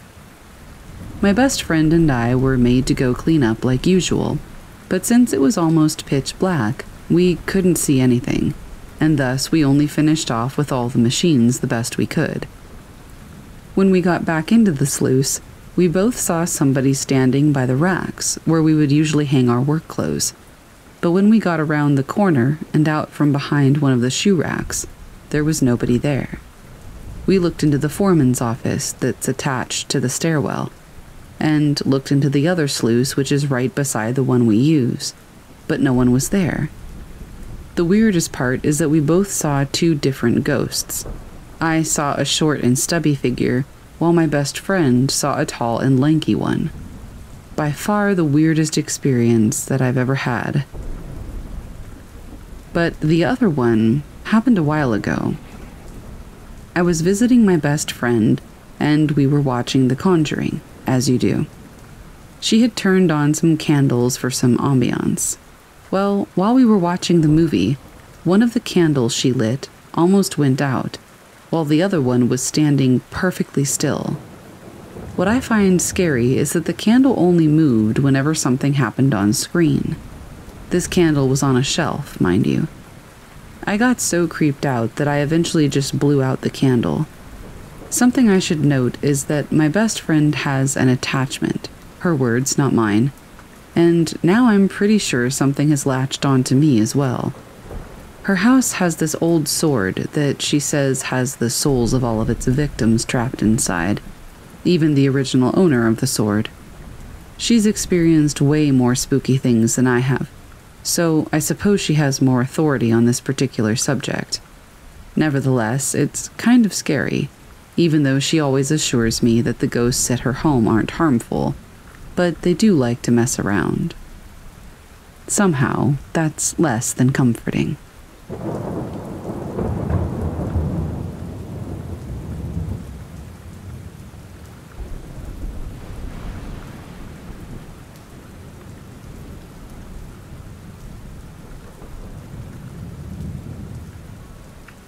For our next story, Redditor The Odd News shares a fascinating tale about a coal mine and the ghost he encountered within it. Here's the story. I was born in 1968. I am the son of a miner, a father, and a miner myself. I'm the father of 2 children. The incident happened to me in the mine where I worked a year or 2 before I retired. Everything started after an accident in the mine. That day, I went to the workplace as usual. In the morning, after having breakfast in the canteen, I got into the cage to go 260 meters underground. When I say cage, I mean an elevator. We mine workers preferred to call it a cage instead of an elevator, because it was a simple device that worked with a large crane rather than a true elevator. Anyway, I went down to the mine. After working until the end of the shift, I started walking toward the bottom of the shaft. We call the place where we get into the cage the bottom of the shaft. As I was walking slowly, an engine passed by me quickly. What we called an engine can be considered to be a small train. It was a relatively simple device compared to the train, pulling only wagons weighing up to 1 ton at most. There were workers on the engine. Normally they are forbidden to do this, but sometimes when the workers are very tired after work, they ride on the engine to avoid walking. I continued to walk slowly as the engine sped past me. Then, there was shouting coming from up ahead. Someone seemed to be moaning in a wheezing voice. I moved toward the direction of the sound in order to understand exactly what was happening. I started to look around carefully. When I approached the place where the sound was coming from, I saw that somebody was lying in the water channel on the side of the air door. Blood was flowing from the person, like from a faucet. At that moment, I went into like a short-term shock. In that chaos, we immediately carried the injured person to the lift entrance, that bottom of the shaft, and sent him to the hospital. I still couldn't get over the shock of that image. That day, the person that was injured in that accident died. This incident affected me deeply. My psychology was turned upside down. According to what I learned later, the accident happened as follows. While the workers were traveling with the engine, the air door did not open. Since the engine was also fast, the engine hit the door with great violence. The worker who was caught between the engine and the door was crushed badly during the impact. In the days following this incident, when I passed through that gate, it always seemed to me as if somebody was still lying in that water channel. I couldn't pass through there by myself. Since the hearth was not sufficiently lit, it was always very dark inside there. It was only illuminated by fluorescent lamps, which were very sparsely placed in certain parts of the hearth. Because of the effect of this incident, I was completely disenchanted with work. I didn't feel like going to work at all, but I had to. Anyway, one day when I was at work again, I was the last one left at the end of the work in the area of the mine where we were all working in. When I looked around, everybody had left. I sat down somewhere. Such a weight fell on me that it seemed like a lifetime to go from there to the lift area. I said to myself, I'll just rest a little where I'm sitting and then I'll go. My eyes closed for a while. I was between sleep and wakefulness. I saw a man approaching me from up ahead, holding a lamp in his hand. There is no work left at the stove at this hour. I guess he stayed later, like me, I said to myself. That light that was approaching suddenly disappeared. Oh my gosh, where did this man go? I thought. Then I just thought, let me sit for 1 or 2 more minutes. Maybe the man who just disappeared will come back and we can go to the lift together. Then my eyes closed again. I don't know how much time passed, but suddenly I woke up with a very severe slap. But what a slap! I thought my neck was broken. I immediately recovered and looked around me. There was no one. It was impossible for somebody to hit me and run away and me not see them. For this reason, I started running toward the lift in fear and panic. That day, I didn't tell anybody about what happened. 1 or 2 weeks later, I was the last one again. This time, I hurried up and went straight to the lift entrance. As I sat down and waited for the lift to arrive, I noticed that something jet black was coming toward me. It had a hand lamp and a hard hat, but neither of them was lit. It was slowly approaching me. I called out, "Master, what's wrong? Did the lamp malfunction?" He didn't answer. Instead, it just kept coming toward me slowly. I felt such a strong sense of fear, and I didn't know why. I wanted to get up and leave. I even wanted to run away, but I was paralyzed. I couldn't move. Although he was very close to me, I couldn't see his face or body clearly. It was as if the man coming toward me was not a tangible substance, but a shadow, a silhouette. "Don't ever sleep on the hearth again," he said to me. I could feel the man's speech, not in my ears, but in my brain. He spoke to me almost telepathically. And then he disappeared. I had heard of such events from a few other people before, but I never believed it. At that moment, all those stories that I had heard went through my mind. I read all the prayers I knew. That black silhouette had not harmed me, but living that moment had further disrupted my already broken psychology.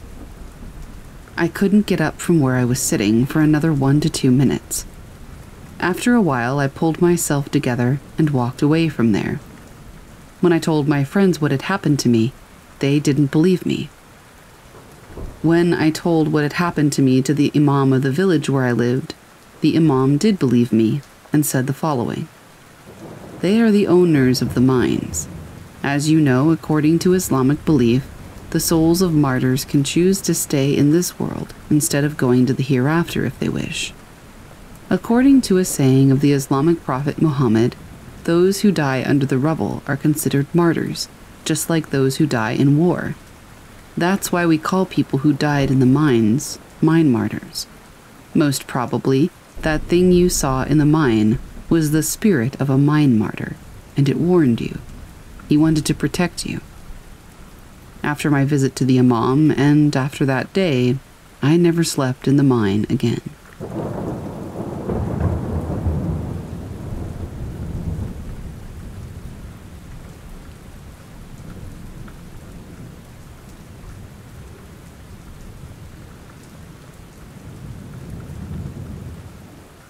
Redditor's psychological aunt 8611 posted a story that happened to him on a hiking expedition.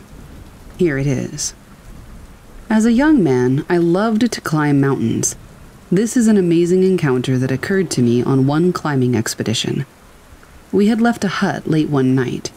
The intention was to summit a mountain in a single long push by climbing right through the night. It was bad weather in the middle of winter, and there was deep snow. We were trying to find our way through a maze of crevasses on a glacier. I remember the howling winds and clouds moving rapidly through the sky as the bulk of the mountain loomed over us. There was a full moon, which would hide behind the clouds before emerging again. I remember seeing a man moving up the slope from below us. The first thing that struck me was that he didn't have a headlamp on. I yelled over the wind at my climbing partner, 'Let's go talk to this guy.' 'What guy?' he shouted back. 'That guy,' I said, pointing down at the figure moving toward us. There was a pause. 'What guy?' At this point, I remember losing it. 'That freaking guy right there! He's right there!' And at that point, I looked back down to see absolutely nothing. Thinking he had fallen into a crevasse, we walked down, but we never found any tracks. There was no trace of anyone. In the years since, I have heard reports of similar encounters in that area. In fact, recently, the bones of a deceased climber from the 1970s were discovered, melted out of the ice. The news report reminded me of my mysterious climber from that night, and it just makes me wonder.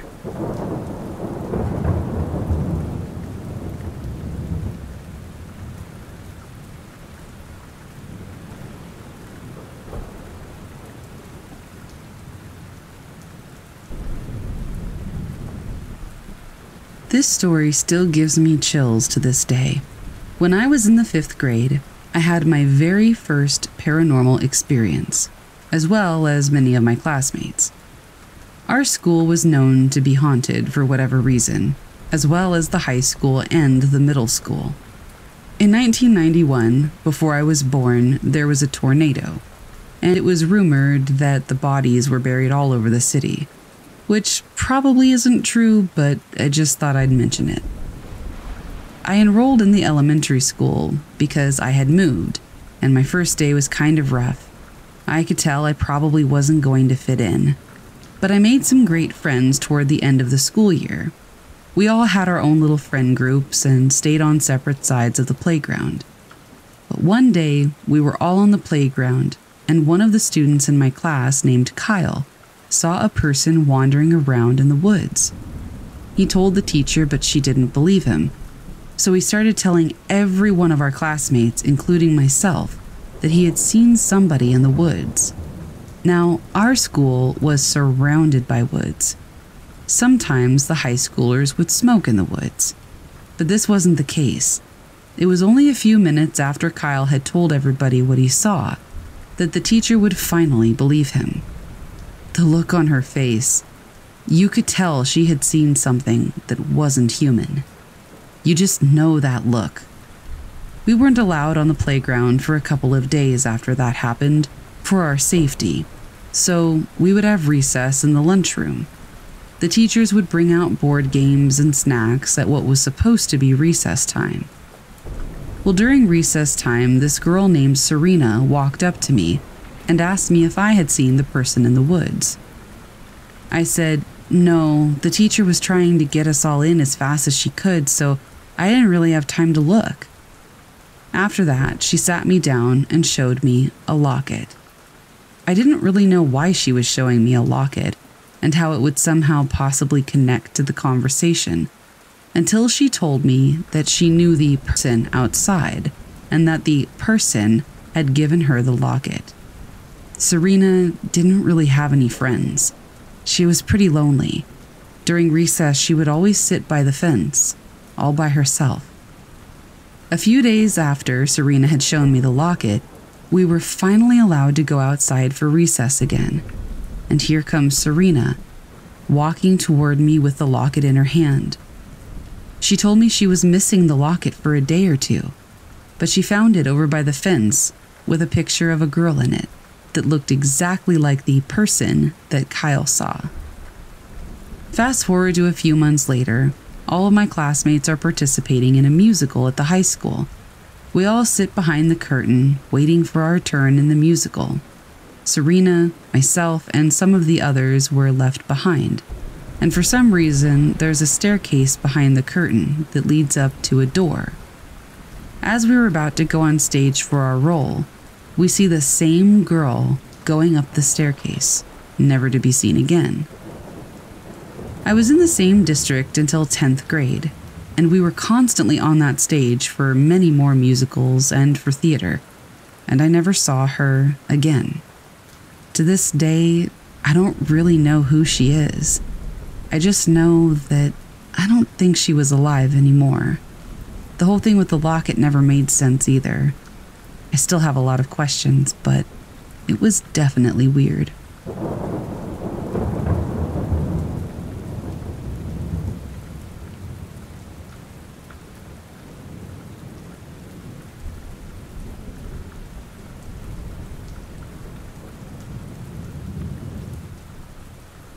I honestly don't know how to put this or where to begin, and now that I think of it, I don't know who would believe this, but it's true. This happened 2 years ago when I enlisted into the Army, and I did my basic training at Fort Benning, Georgia. At the beginning of the cycle, it seemed normal, nothing out of the ordinary until white phase had started. I will only share 4 experiences to avoid this being too long. So hopefully you at least enjoy the stories. Whether or not you believe me is up to you. Experience 1. One day, I was a battle buddy for one of my friends who had passed out due to the heat, so he had to stay at the bay for a little while. We were on the other end of the bay that has 55 bunks in it. My roster number was 340 and he was 342. So we were sitting by our bunks talking about random stuff when out of the blue, one of the locks on the 301's locker jingled out of nowhere. Now keep in mind, we're the only ones in the bay, let alone the entire company area, because the others are out training. We stop what we're talking about and he asks me to go check it out. I say no, so we check under the bunks and nobody's there. Experience 2. The second incident happened one night when I woke up at about 1 in the morning. I slept on the bottom bunk, and the way that I slept had my head facing the middle of the bay. In front of our bunks was a blue tape line, where we would have to line up for different purposes. So I woke up and looked toward the middle, and I thought I saw outlines of people walking back and forth. At least 4 or 5 people passed my bunk, or so I thought. I hopped up and threw on my boots and began to tow the line. Then the fire guard came up to me and asked me what I was doing. When I told him what I saw, he said that there was nobody else awake and I should get some sleep. Experience 3. This incident happened a few nights after the second one. Again, I woke up at about 1 o'clock in the morning, but this time it was different. I didn't see anybody walking around. Instead, I physically saw a shadow figure sitting at the edge of my bunk. I knew it wasn't one of the others because it was pitch dark. The shadow, I mean. The figure was darker than dark. I just kind of froze up and tried getting the attention of the guy next to me, but he wasn't having it. Eventually, the figure faded away right in front of me, but it was still pretty creepy. This last experience, I'll tell you, isn't too serious, but it's still weird.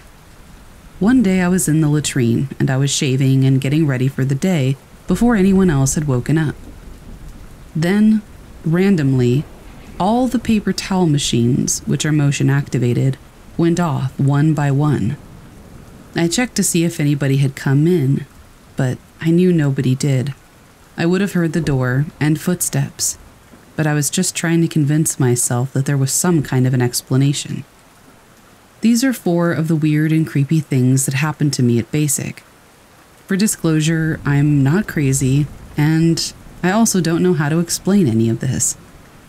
I mainly give credit to it most likely being the stress getting to me. I'm not the only one who had experiences, though. These are just mine. Even the drill sergeants had experiences of their own that they told us.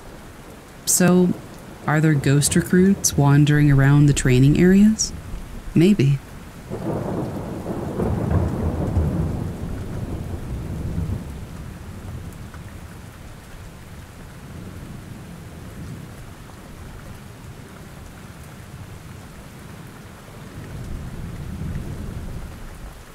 When I was 8 to 10 years old, in the mid-1990s, my mom worked at a carpet company near Beaufort, Georgia. The building had a storefront where customers could walk through and look at the samples, and in the back there was a huge warehouse where all kinds of flooring was stored. There was a loading and unloading area with large bay doors that opened up to a concrete loading lot. The loading lot was against an overgrown wooded area, but the area still had rural housing dotted here and there, so you could see the backs of a few houses a bit a ways through the woods. In general, the building always gave me the creeps. I would run around the huge hanging carpets in the warehouse while my mom was working up front. One day, while I was waiting for my mom to get off work, the big bay doors were opened, so I went out in the loading area to play outside. After a few minutes, I heard what sounded like a train coming down the tracks. Of course, when you're a kid, you get really excited about that stuff. So I ran out a little farther into the loading lot. Sure enough, I heard a train horn, and I could see a train coming down the tracks from the right of the building. I put my hands over my eyes to shield them from the sun so I could see better.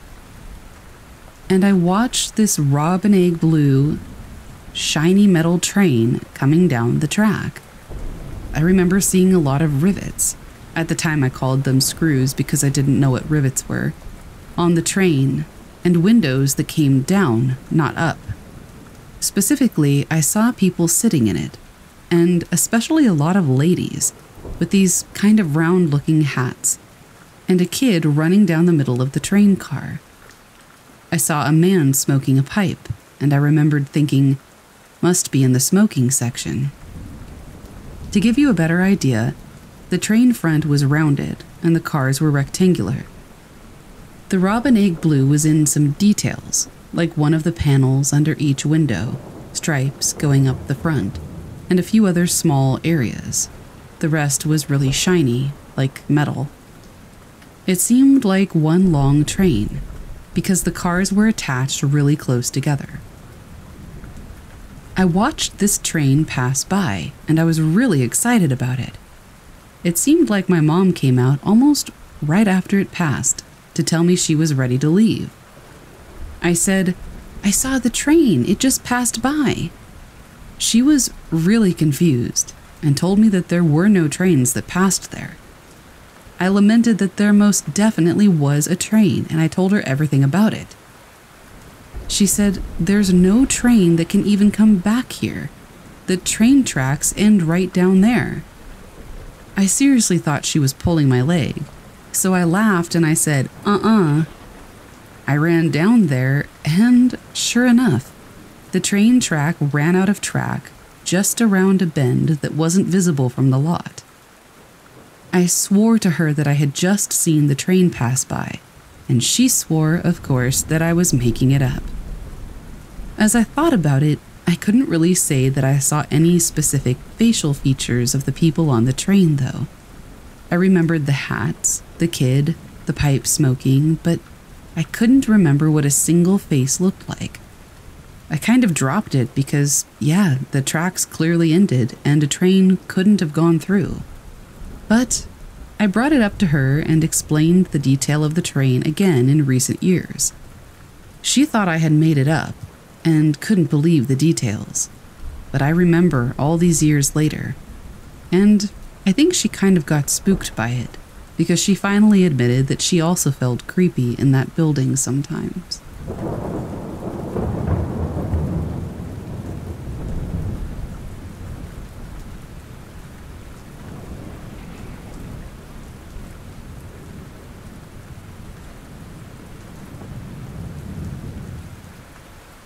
Several years ago, when I was 20 years old, I resided in a little apartment. The building was part of a duplex constructed back in the 1950s. My landlord, who was a distant relative, was very well versed in the property's history. One afternoon, after tidying up and doing some laundry, I chose to unwind with a book and a steaming cup of coffee. I nestled into my daybed, as my small apartment left no room for both a couch and a bed. As the coffee brewed, I delved into my hardback special edition book, which had broken a spine due to countless readings. This allowed the book to lay flat open when placed down. The final gurgles of the coffee pot pulled me from the story.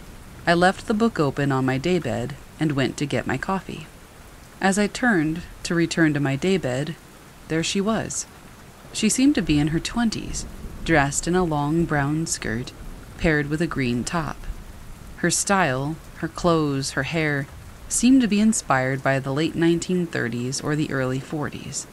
She was comfortably seated on my daybed, her legs tucked beneath her, barefoot with her stockings resting nearby. To my surprise, she was engrossed in my book. She lifted her gaze, saw me, offered an impish, somewhat embarrassed grin, like a child caught in mischief, and then vanished into thin air. Stunned, I found myself frozen, my eyes fixated on the spot where she had been. I remained motionless for so long that when I finally snapped out of it, my freshly brewed coffee had gone cold. I hastily called my mom to tell her about it. The apparition was so solid, so realistic. I could not see through her. I initially thought she might have been associated with the property, but the duplex and its environs were built in the 50s, and her attire was definitely from an earlier era. I never saw her again, and I haven't had any other experiences of this sort since then, but the memory of this encounter remains etched in my mind. It wasn't scary or uncomfortable. In fact, I continued to live in that apartment for several more years, and every night, before retiring to bed, I would leave the book open on a new page in my kitchen, just in case she wanted to continue her reading.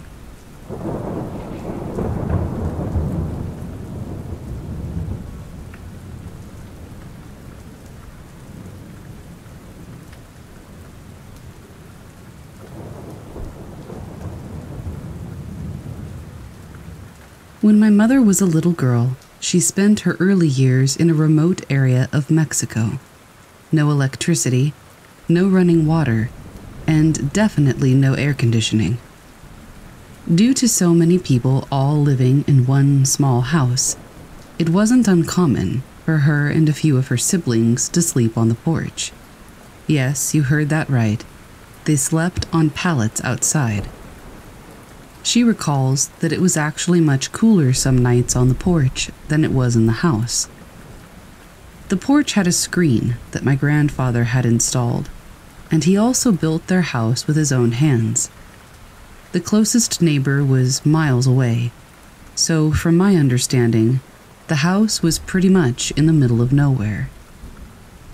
My mom and 3 of her other siblings were the lucky ones, who got to sleep outside every night.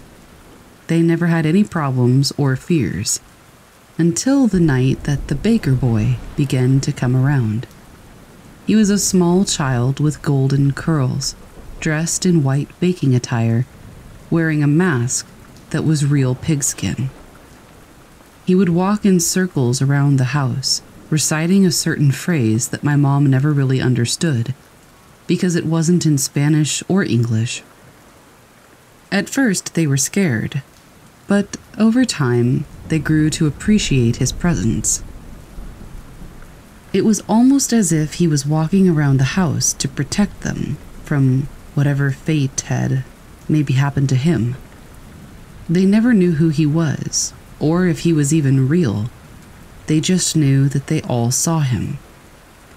My grandpa never believed them, and assumed that they were making it up so they could come inside the house, but they swore that they weren't.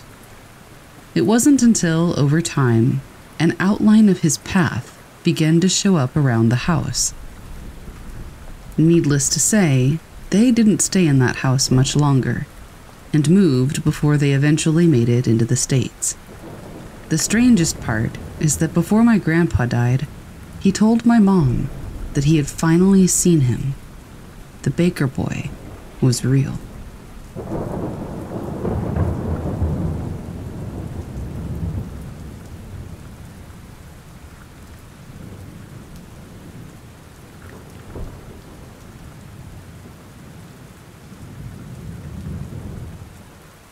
A Dream That Gives Me Chills by user MedicalInevitable99, posted to r/ghost stories. About 10 years ago, I had a dream that still gives me chills every time I think about it. Some important backstory. A friend of mine passed away when he was 19 from a sudden illness. His name was Kevin. A few years after he passed, my boyfriend and I moved in with a friend who was Kevin's best friend. We shared a 1-bedroom apartment and had both of our beds in the same room. Rent is expensive in your early 20s, okay? One night, I was asleep and dreaming. I can't remember the beginning of it, but my dream suddenly changed. It got really bright, and I was walking up a set of stairs leading to an apartment door. I opened the door, and there was Kevin, sitting on the couch in the living room of this brightly lit apartment. I said hi to him and sat down on the other couch facing him. He said hi back, smiling. I started asking him how he was and said that we all missed him. He said he was great and that he missed us too, that he's keeping an eye on us from where he is.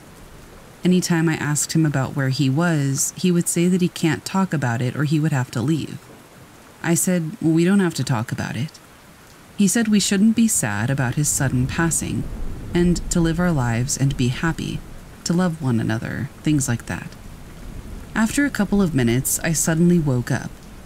It's the middle of the night. I looked around the room.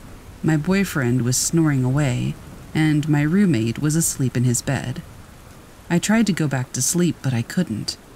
I just couldn't shake the feeling that Kevin was somehow still in the room, as if something was watching me. The dream just felt way too real. While looking around the room, I said, "Kevin?" out loud, in almost a whisper. My roommate's head lifted off his pillow suddenly, and he turned around to face me. He said, Did you just say Kevin? I responded with something like, "Oh, yeah, sorry, I just had this strange dream about him." He froze and then said, "I just had a dream about him too." I asked him to tell me what happened in his dream. We had the exact same dream at the exact same time. To this day, I get chills every time I think about it.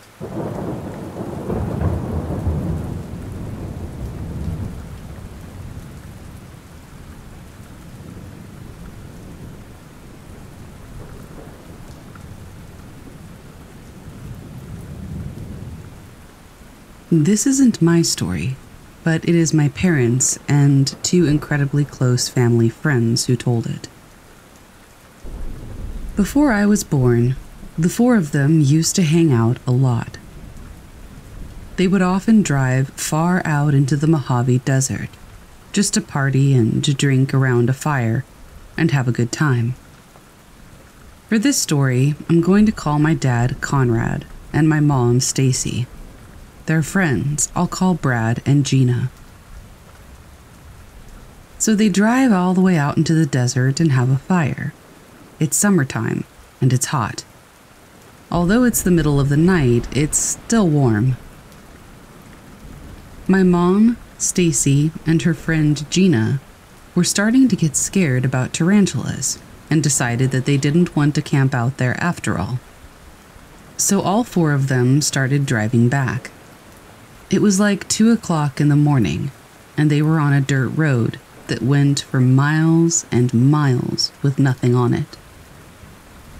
Suddenly, up ahead in the headlights, they saw the silhouette of a man in a long black trench coat with a wide-brimmed hat. The collar of his coat was pulled up. He was walking alongside the road, going the same direction that they were driving. My dad grew up hitchhiking a lot, and he used to pick up hitchhikers as well. So my mom knew that my dad would consider stopping and talking to this guy to see if he needed a ride. But they got this terrible feeling about him. My mom always said that just in the way he was walking, the way he looked and how he was dressed, and how he was just out there in the middle of nowhere with nothing, he just emitted this really messed up energy that felt absolutely terrifying and even evil. Gina felt the same way. My dad starts joking, "Hey, let's pick this guy up." And my mom and Gina immediately start screaming and crying and begging him not to. They were in the back seat. My dad was driving and Brad was in the passenger seat. Gina was even kind of punching my dad in the back, screaming, "No, don't stop, don't stop." I guess my dad slowed way down as he passed him, though, and they all turned to look at him as they went by. But the moment that they passed him, he was gone. He disappeared into thin air. It's not like there were rocks or trees or anything to hide behind. The weird thing is, I grew up hearing this story from my parents, but living far away from their friends. When I was very young, we moved up north, and they lost touch.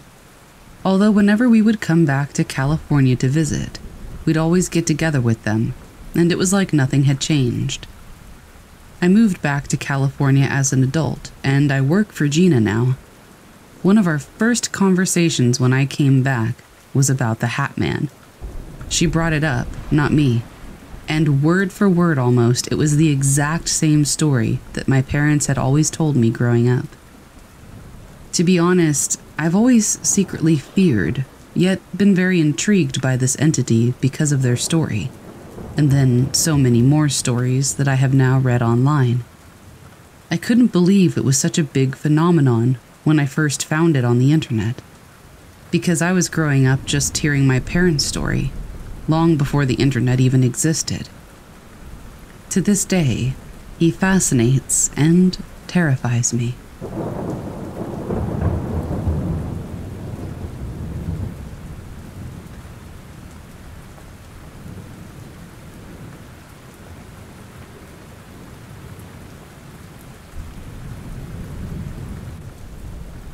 Haint by user Jalcott, posted to r/askreddit in a comment. I'm a psychiatric nurse. Early in my career, I worked at a residential mental health facility. There was a resident that I'll call Marion Duchesne. He was an elective mute, which simply means that he didn't, wouldn't, or couldn't talk.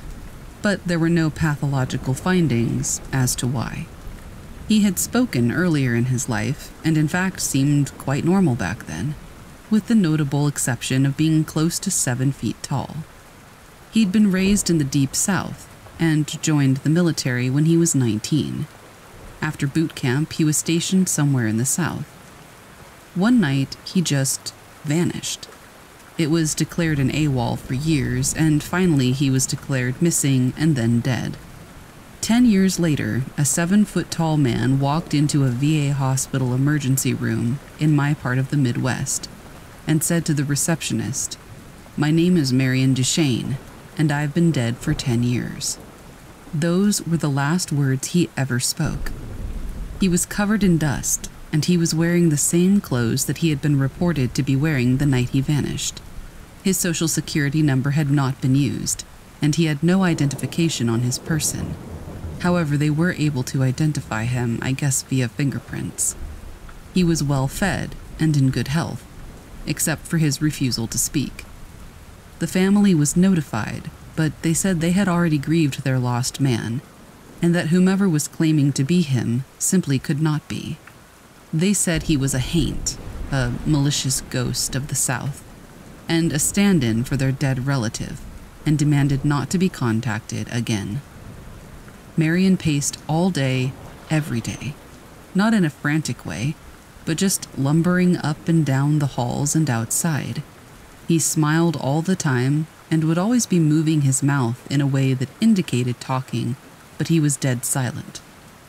He had this unnerving habit of throwing his head back with his mouth wide open, as if he were laughing heartily, but not even a breath could be heard. If told to go to the dining room for a meal, he would go and eat, but if nobody told him, he just kept pacing, never indicating hunger. If offered a cigarette, he would smoke it in an oddly formal way, almost delicately, if that makes sense, but he never seemed to crave smoking. The man wanted nothing. If I talked to him, he appeared to listen, periodically throwing his head back in that laughter-mimicking way of his. There was nothing to do for this man. Various medications were tried, but they did not affect him either positively or negatively. Occupational therapy did nothing, because Marion would just grin, and unless told to stay put, he would get up and start pacing again. On my last day at that job, on my way to something better, the last thing I saw was Marion, pacing in the parking lot, throwing his head back to laugh. Later, I wondered if all along I'd been dealing with a ghost, and all these years later, I still don't know.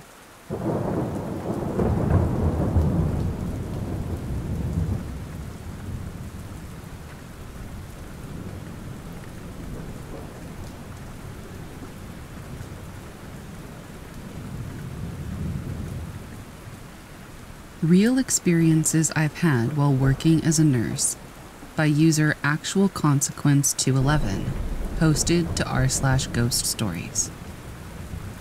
In my mid-20s, I worked at a subacute rehab facility.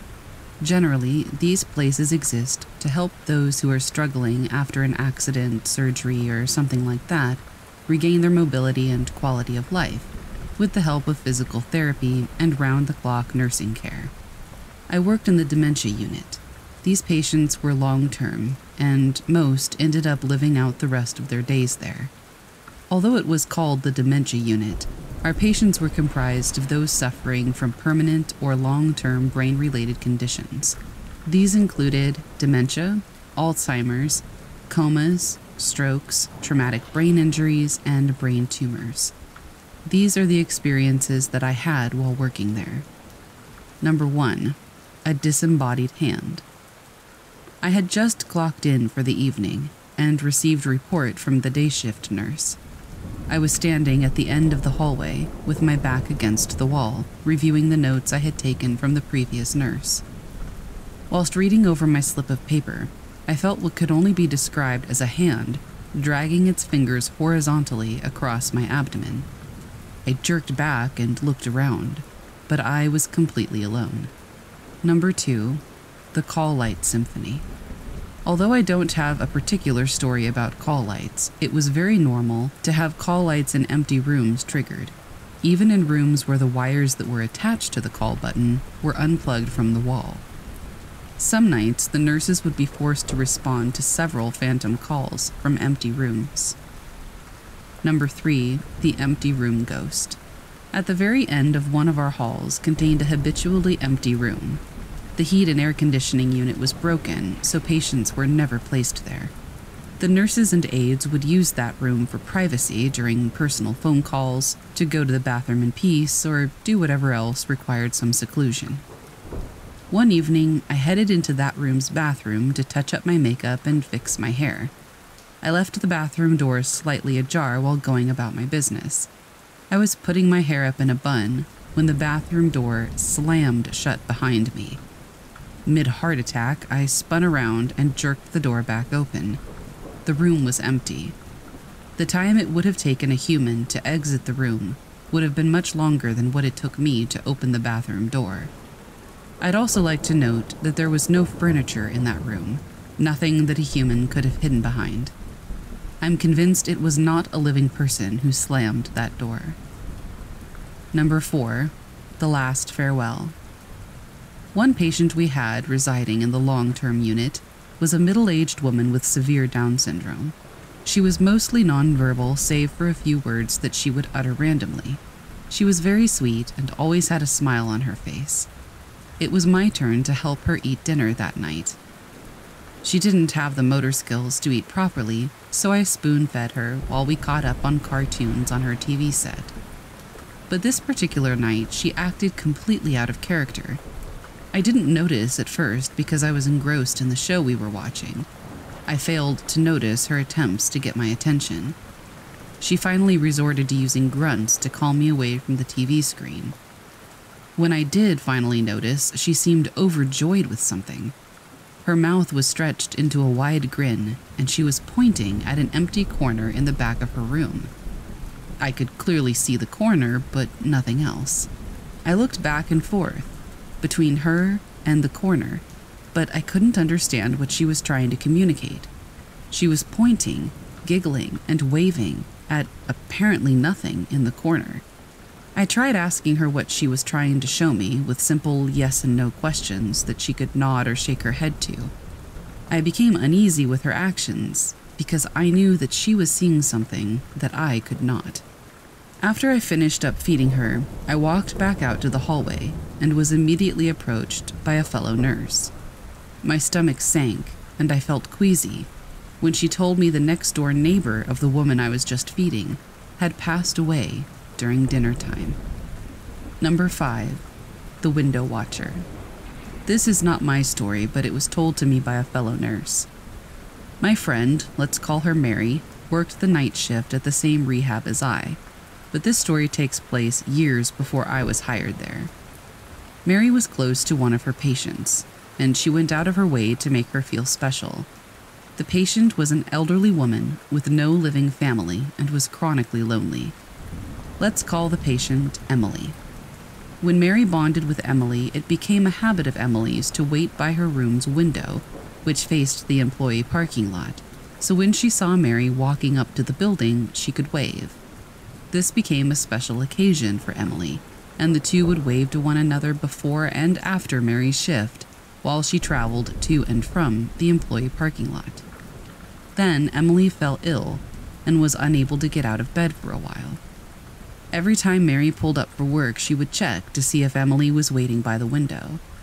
When she didn't see her, she would know walking in that Emily was still sick. This went on for weeks. Mary would pull into the parking lot, hoping to see her sweet patient up and out of bed and waiting patiently to wave to her. But then one day, Mary showed up at work and she did see Emily standing at her window, peering out over the employee parking lot. Mary was thrilled and hopped out of her car and gave Emily a gleeful wave. But Emily stood motionless and didn't react to Mary's exuberant greeting. Puzzled, Mary headed into the building, only to quickly find out that Emily had passed away earlier that day.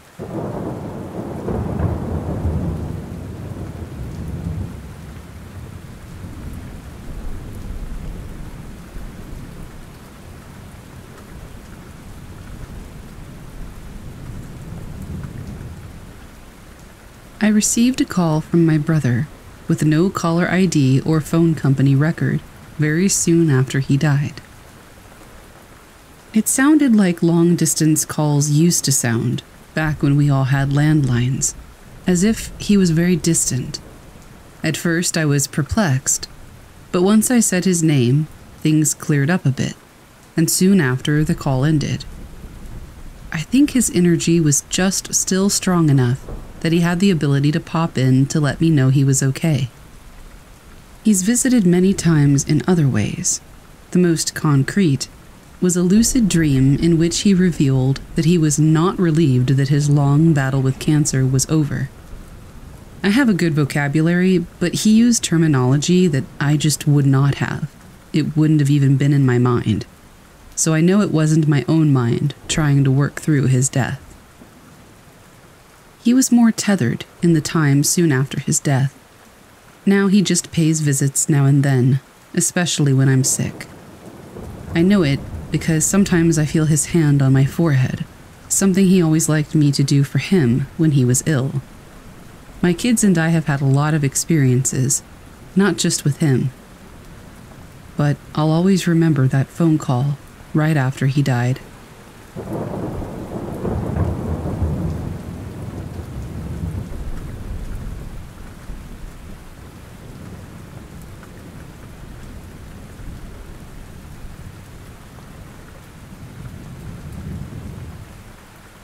The moving shadows in the corner. So it was a regular night, and I was just lying in bed scrolling through my phone. You know how it is, winding down. My room was dimly lit by my bedside lamp, and everything was normal. Then, out of the corner of my eye, I noticed something odd. It was like a shadow, or more like several shadows, sort of shifting around in the corner of my room. At first, I thought my eyes were just playing tricks on me, because it was late and I was tired. But the more I looked, the more I realized these weren't normal shadows. They were moving, like swirling and twisting, in a way that didn't make any sense, especially because there was nothing moving in my room to cast them. I sat up, trying to focus, thinking maybe it was a trick of the light or something. But no matter how much I changed the lighting, the shadows kept moving, almost like they had a mind of their own. It was like watching dark smoke move in slow motion, but there was no source for it. I got out of bed feeling a mix of curiosity and a creeping sense of dread. As I moved closer, the shadows seemed to react, moving faster, almost as if they were aware of me. That's when I really got freaked out. I turned on every light in the room, but those shadows in the corner, they just stayed there, unaffected by the light. I didn't sleep much that night. Every time I looked at that corner, the shadows were there, moving and swirling. In the morning, they were gone. I thought maybe it was all just a dream or my imagination, but it happened again on several other nights. I've tried everything, rearranging my room, getting different curtains, even having a friend stay over to see if they saw it too. They didn't, but I still see it. Those weird, moving shadows, always out of the corner of my eye. It's gotten to the point where I avoid looking at that corner at night. I don't know what it is, but it definitely has me looking at my room in a whole new way.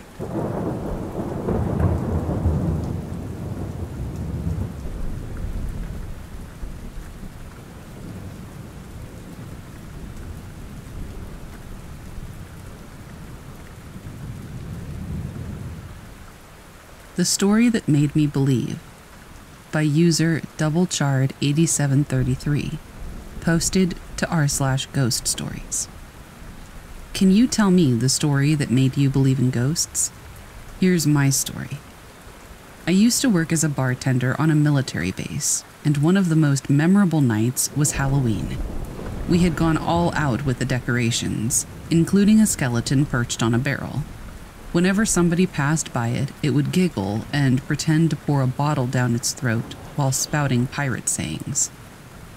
One eerie night, as I was closing up the bar all by myself, I switched off the decorations and locked all the doors. Just when I thought everything was in order, a strange sensation made the hairs on the back of my neck stand on end. Startled, I turned around, prompted by the sound of somebody clearing their throat. The skeleton suddenly sprang to life as if somebody had just walked past it. I was perplexed because I knew that I had just turned it off and there was no one else in the bar. I decided to investigate and found the switch in the off position, which left me baffled. Without giving it much thought, I removed the batteries and stashed them in my pocket. While counting down the till, an unsettling feeling of being watched crept over me. Finally done with my tasks, I was ready to leave for home. However, just as I approached the employee exit, I heard the pirate skeleton's laughter once again. Without a second thought, I bolted to my car.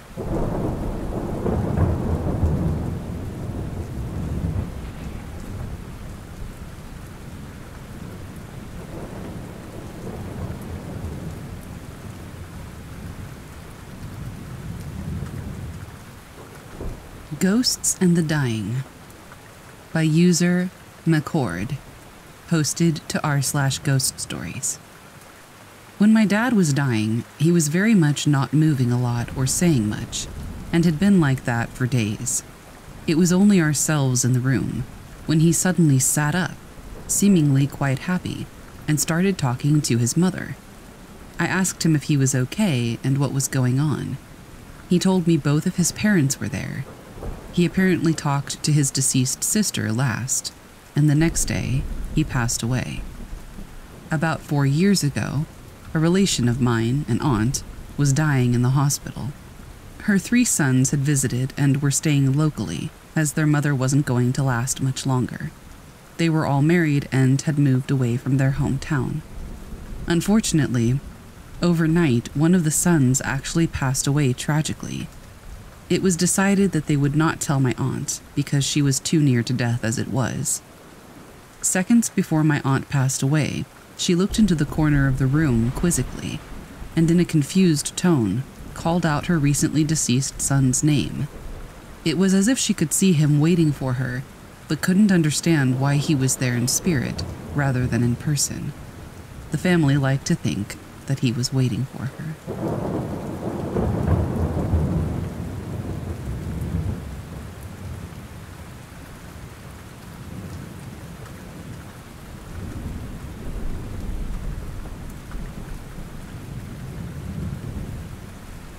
I work as a bartender in a quaint town nestled in the suburbs of Vancouver, British Columbia. The establishment I work at is housed in a heritage building, standing proudly on the main street. Over a century old, it opened its doors, I believe, as a hotel in the 1920s, or perhaps even earlier. From the moment I began working there a year ago, whispers of a resident ghost circulated among the staff. My general manager and coworkers would recount their eerie experiences, unexplained events that left a chill in the air. More than once, as we settled the cash register at the end of the night, items that had no reason to fall would spontaneously tumble, startling us. Inconsequential things, like plates with sugar or salt, would suddenly take on a foreboding presence.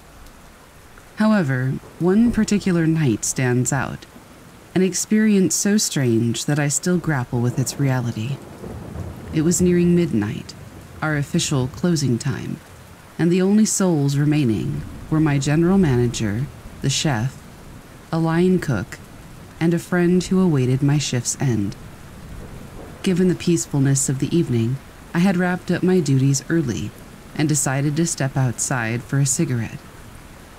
Adjacent to the bar is a liquor store, accessible from the back of our building. A stairway leads down to the back street, and to the right there's a door to a shared storage room, which proves handy if we ever run low on supplies during a busy evening. Only a privileged few, my general manager among them, possess a key to this room. As my cigarette neared its end, I began my ascent up the stairs. Midway, I noticed a hand from within, pulling the back door closed. The light from the room streamed out, and I presumed my general manager had ventured in, perhaps to retrieve something. However, as I entered the bar, there he was, seated as before. Puzzled, I said, "I just saw someone slip into the storage room. I thought it was you, but here you are." His casual demeanor shifted in an instant. Rising briskly, we both headed to the storage area. He unlocked the door, disarmed the alarm, and scoured the room. Moments later, he returned, confirming that the room was empty. We often play pranks on each other, but the gravity of my expression assured him that this wasn't one of those times. With a mix of amusement and unease, he said, "Well, it seems like you've had your introduction to our resident ghost. Welcome, I guess."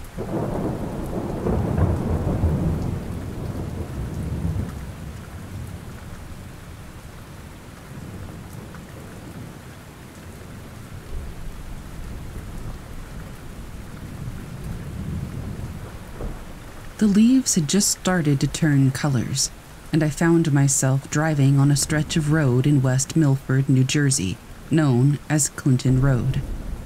My buddy, who was a folklore enthusiast, had filled me in on the tales of the area.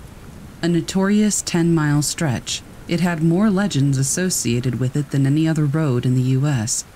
Stories ranged from ghostly apparitions, strange creatures, to even eerie gatherings of unknown societies. It was near twilight, that perfect hue of orange and purple in the sky, when I started my drive. I remember feeling slightly uneasy as the dense woods on either side of the road appeared to close in on me. As I drove further, the tranquility of the fall season began to be overshadowed by an inexplicable weightiness in the air. In the descending darkness, my headlights caught a glimpse of something by the side of the road, a decrepit-looking truck, from what seemed like the 60s, parked haphazardly by the side of the road. Being the Good Samaritan, I thought I'd stop and check if someone needed any help. I pulled over a few yards ahead and rolled down my window. There was stillness in the air, except for the faint whispering of the wind through the trees. I called out, "Hey, anyone there? Need help?" To my surprise, a coin suddenly dropped onto the asphalt beside my car. I picked it up and inspected it. It was old and worn out, dated back to 1965. I recalled one of the legends associated with the road, the ghost of a boy who had died under mysterious circumstances, and if you dropped a coin on a certain bridge, he'd throw it back. Was this the bridge? A shiver ran down my spine. Just then, the old truck's headlights blinked to life. Its engine roared and it started moving, backward. The vehicle didn't turn around. Instead, it backed up at an alarming speed, headlights blinding me momentarily. Fumbling for the ignition, I managed to get my car started and I sped away. The old truck seemed to follow for a bit, but its presence faded the farther I got from that spot. Relief washed over me as I saw the sign indicating the end of Clinton Road. But the coin? It sat on my dashboard, a grim reminder that not all legends are mere tales. It took me weeks to muster up the courage to drive by that road again. By daylight, of course.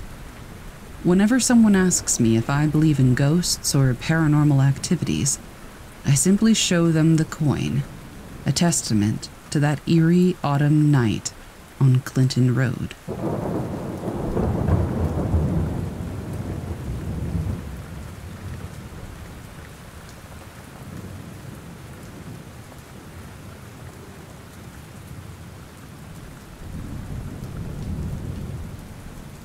As an ER nurse, I've seen my fair share of strange things during the graveyard shift, but nothing prepared me for the night that I saw the ghost of a young child wandering the halls of our pediatric ward.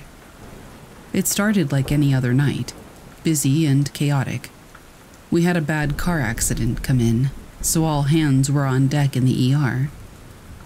Once things finally calmed down around 3 a.m., I decided to stretch my legs and grab a coffee upstairs. That's when I saw him. A young boy, no more than 6 or 7, peeking his head around the corner at the end of the long hall. He had this lost, forlorn look on his face that struck me as odd. Quietly, I called out, "Hey there, are you lost?" But he didn't respond.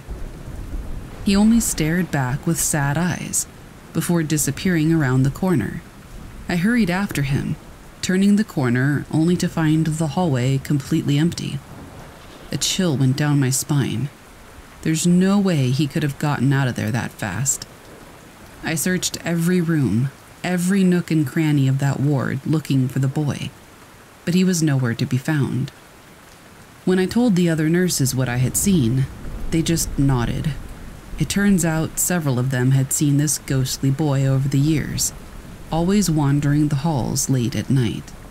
We now think he's the spirit of a child who passed away here long ago, still drawn to the pediatric ward where he spent his final days.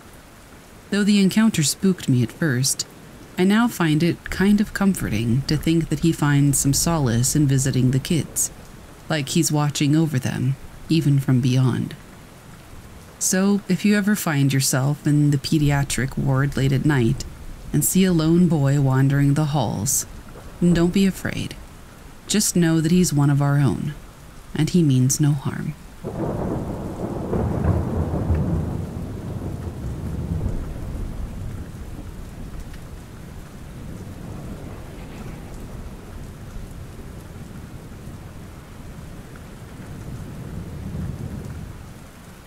The Ghostly Sentinel of Acadia. Acadia National Park, with its rugged coastline and dense forests, has always held a certain allure for me, especially because of the Native American history. Drawn by the park's nocturnal beauty, I embarked on a nighttime exploration, a decision that led me to an encounter both awe-inspiring and unsettling. The night was clear, full of stars illuminating the sky. The park was serene, its usual daytime bustle replaced by the quiet sounds of nature. As I walked along the coastal path, the sound of waves crashing against the cliffs was like a soothing backdrop. It was when I reached a particularly secluded cove that I first sensed something odd. A chill ran through the air, distinct from the night's coolness. Standing atop a rocky outcrop was a figure silhouetted against the moonlit sky. It was the form of a man, but his presence felt ancient, otherworldly. He was motionless, gazing out over the ocean, as if in eternal vigil. I stood frozen, watching him. His attire was that of a Native American warrior, with traditional clothing and a feathered headdress. I had heard stories from locals about a ghostly sentinel, rumored to be the spirit of a Native American protector of the land, but I had always dismissed them as mere folklore. As I watched, the figure turned and locked eyes with me. His gaze was piercing, but I felt no malice, only a profound sense of sadness and a fierce sense of guardianship. In that moment, it was as if he was communicating without words, imparting a message of respect and responsibility for the land he once called home. I don't know how long we stood there, in that silent communion, but suddenly, as if a spell had been broken, he vanished, leaving no trace behind. The night air returned to its usual temperature, and the sound of the waves regained prominence. I left the cove deeply affected by the encounter. In my subsequent research, I learned more about the indigenous peoples of the region and their deep connection to the land. The ghostly sentinel of Acadia, whether a figment of the park's storied past or a genuine experience, served as a powerful reminder to me of the history and cultures that predated the national park, a history that demands recognition and respect. I walked away with a deep appreciation for the experience that I had had, and whatever that experience was, I am eternally grateful for it.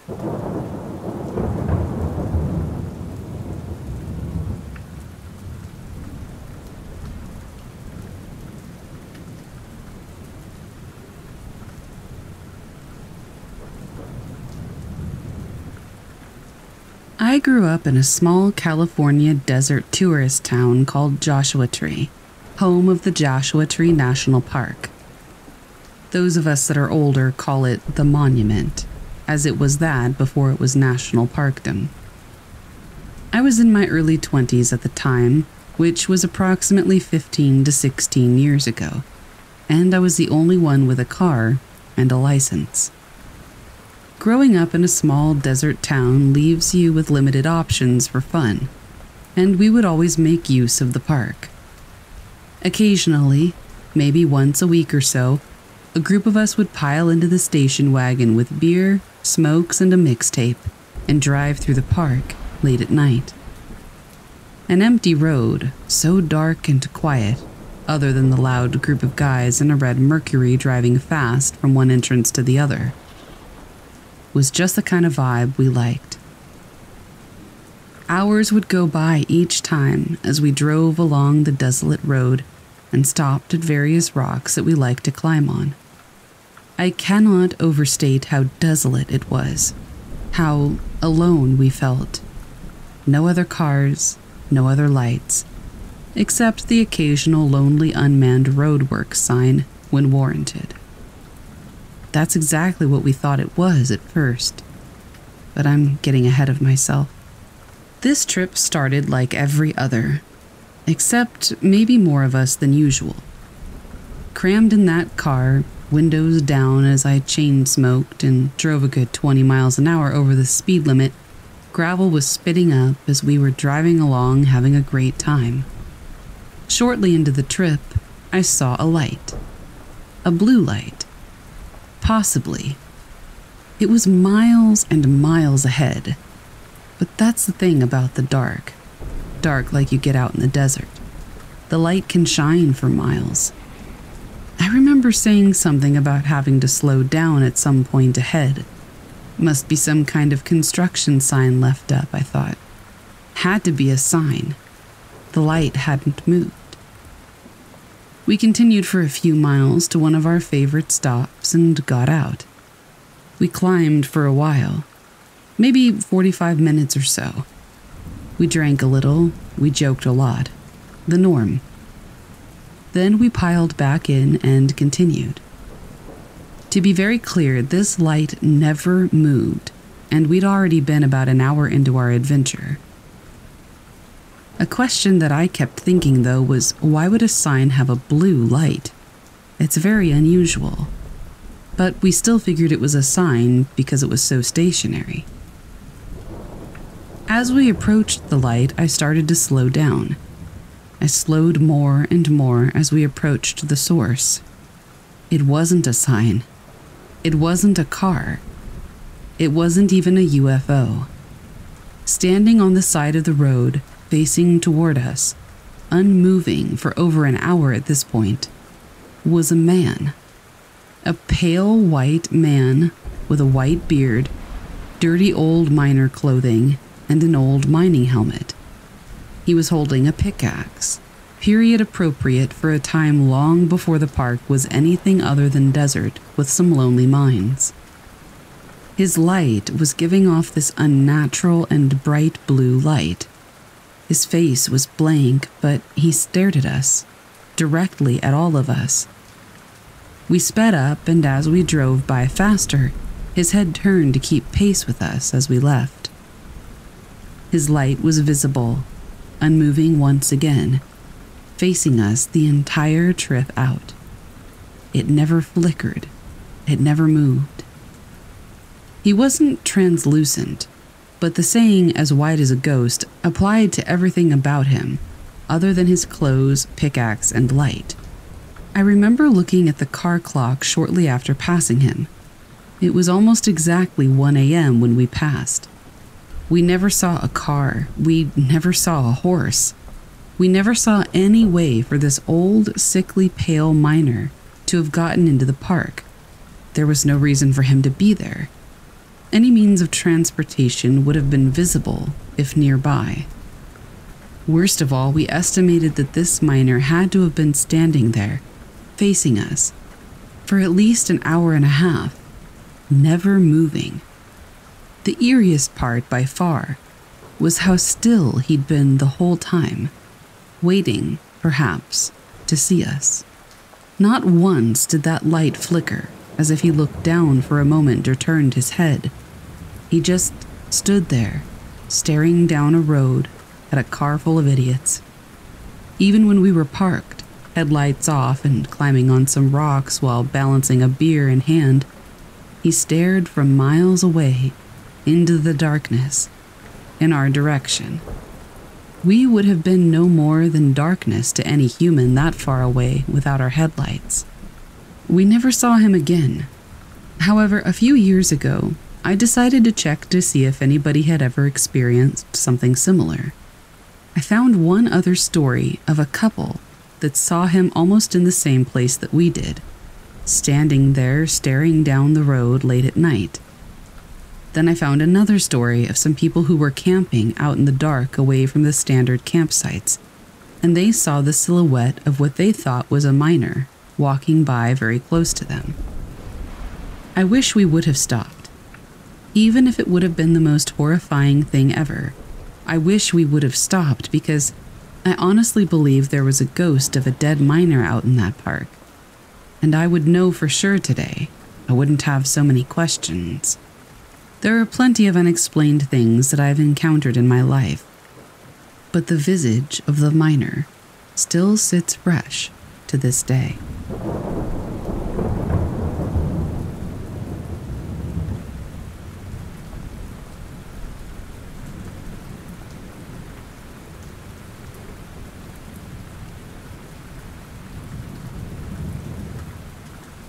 Ghost in the Mirror. So let me tell you about this crazy thing that happened to me. I've always been into spooky stuff, but I never expected to actually experience anything paranormal. It was just a regular night, and I was brushing my teeth before bed. I live alone, so imagine my shock when I looked up into the bathroom mirror and saw someone standing behind me. I spun around, but there was no one there. When I looked back at the mirror, the figure was still there, staring right at me.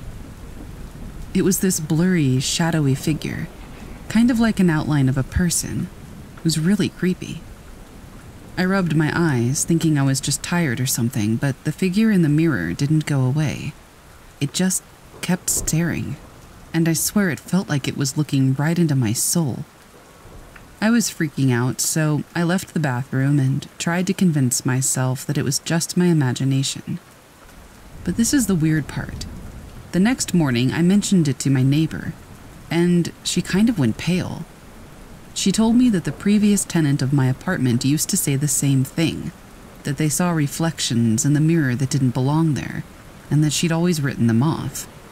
But now that two people had said the same thing, I don't know what to believe, but I can tell you this. I avoid looking into that mirror at all costs, just in case.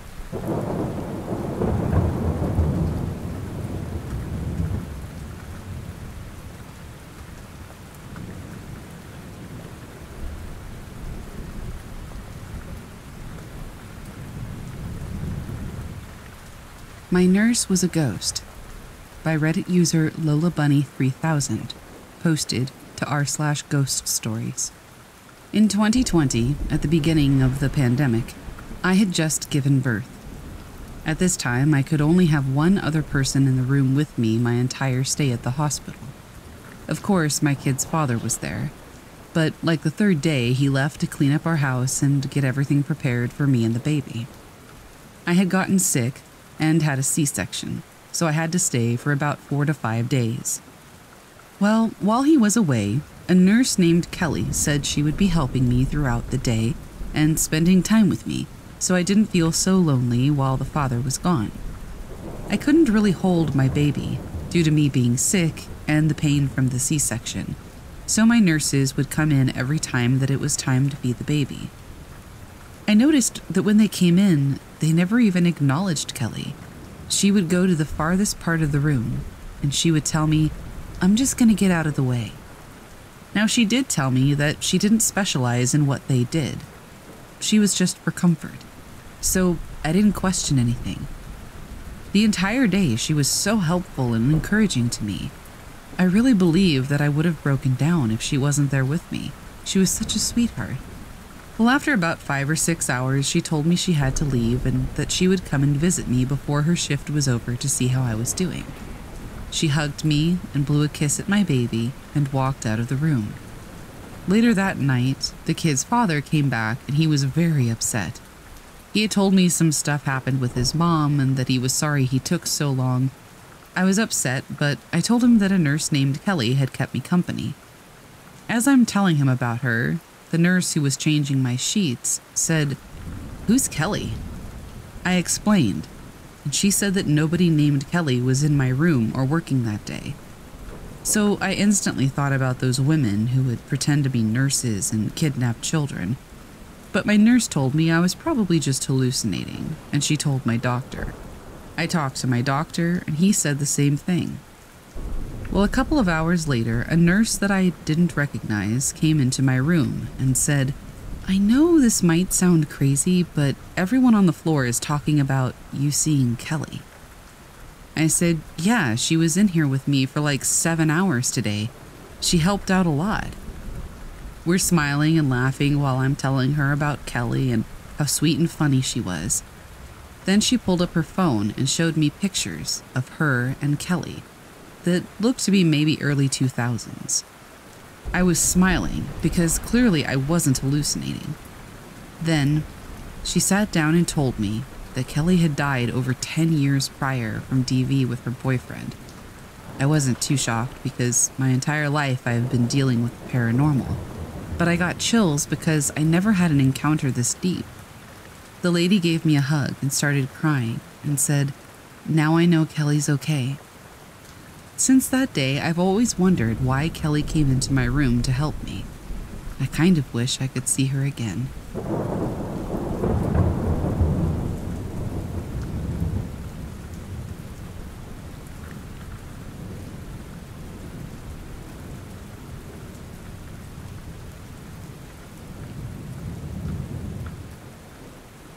I am not new to the paranormal, and strange things happen to me from time to time. I'm an empath, so I think that makes me more open than most. My earliest experience that I can remember took place when I was about 10 years old. A bit of backstory. When I was 8 years old, we moved from Cheshire, England to Secunda in South Africa. It was during the time of apartheid in South Africa in the early 80s. The way of life there was very different to what I had grown up with in rural England. My dad had always wanted to live in the sunshine, and he landed a job at Sasol. The company he was working for in Cheshire was laying people off at an ever-increasing pace, as were many other local factories, and I think he was worried about being next. We had been living in Secunda for 2 years when we moved to Van Niekerk Street, a lovely big house that my mother fell in love with. It was the first house we had owned since moving to South Africa. So we packed our meager belongings collected over the last 2 years and moved from the smaller house Sasol had provided us closer to the center of town. We had a lovely lady who was our nanny and maid named Julie. She had started to work for us about 2 weeks after we arrived in South Africa, and she stayed with us for many years. In those days, it was normal to have help in the house. The houses even came with small bedrooms and a toilet in the back garden, known as a kaya. These rooms were not connected to the main house, so the worker could come and go and have privacy. Many of the local house workers lived in the more rural areas, so they lived in town during the week. Julie moved with us to the new house. She was also thrilled at the move, as her room at the new house was bigger and had a bath with a shower. Julie at this point had worked for us for a few years and took care of myself and my little sister while my mother worked full-time at a local hotel. Julie was Zulu. The Zulu tribe are a very superstitious people, and to this day make use of a sangoma, or a witch doctor, to cure illnesses and curse people, paying the sangoma for the privilege. Julie used to tell my sister and I about the bad spirits she believed in, and the stories of the Tokoloshi, the evil dwarf devil that used to climb onto young women's beds and have his way with them, making them have kids and then leaving them to raise the spawn. Lovely. To prevent herself from becoming a victim to this creature, she had her bed up on bricks so that he couldn't climb onto it. Most young women of childbearing age did this, at least if they believed in this thing. One morning, she walked into the kitchen looking very shaken. My mother sat her down and gave her a mug of sweet tea and asked her what was wrong. She blurted out that she had had no sleep that night and that evil spirits were haunting this house. My mother pressed her, and once she had calmed down, she told my mother the story. The previous night, before bed, she was writing a letter to her family by candlelight. Julie always had candles burning, and my mother was very conscious that one day she would burn down the kaya. While she was writing, her candle went out. She assumed it was a breeze, so she got up and put a spare blanket across the bottom of the door. The kaya did not have any windows, and it was made of solid breeze block, so the crack under the door would be the only source for the breeze. She decided to leave the big light on to finish her letter. It was then that she was startled by the flushing of the toilet. It just flushed all by itself. She didn't dare go into the bathroom, but apparently the toilet flushed at least twice an hour all night until about 6 a.m. when it finally stopped. My mother said she would call a plumber to look at the toilet, told Julie to take the day off and just sleep. Julie went off to the neighbor's maid's kaya, as she did not want to go back to sleep in her own bed. My mother had an emergency plumber out later that day, who said there was absolutely nothing wrong with the toilet. He said he had no clue how it was even possible that it had flushed by itself. Over the next few days, Julie calmed down enough to move back to her room. The toilet still flushed, and now and then the taps on the bath would turn on by themselves. My mother told Julie that it was probably a plumbing issue, and that it wasn't an ancestor or an angry or evil spirit. All was calm until Julie woke up one morning to find her room wrecked. Her clothes were scattered around, ornaments broken. She had slept through all of it. At first, she suspected her room had been broken into while she slept. But when she went to the door, it was still locked and bolted from the inside. Julie refused to stay there after that and moved a few things into her friend's kaya next door. About a week later, a large crack appeared in the wall of the main house. My father was concerned that the house would fall on us with the speed that it appeared, and called the surveyor to come out and take a look. He determined that the foundations of the house were faulty and that they needed to be stabilized. Basically, a trench was to be dug all the way around the house, and concrete poured in to reinforce the house. The work was urgent, so it started the following week. This was when things started to happen in the main house. Shoes would go missing and appear outside, in a trench, as would keys. The fridge blew up, followed closely by the washing machine.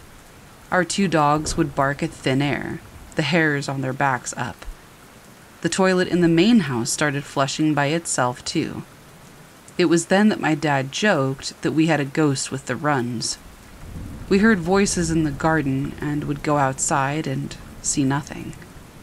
As the trenches were dug deeper, the reason for all the problems came to light. Out of the holes, the workers hauled broken bits of headstone, and human bones. In fear, the workers refused to dig more and left the site. The headstones that were pulled up were shiny, smashed, large pieces of marble, not pitted as you would expect them to look, having been underground for a while. I personally don't remember there being any writing on them. I remember thinking that they would have been great for tap dancing on, until my mother caught me and told me off.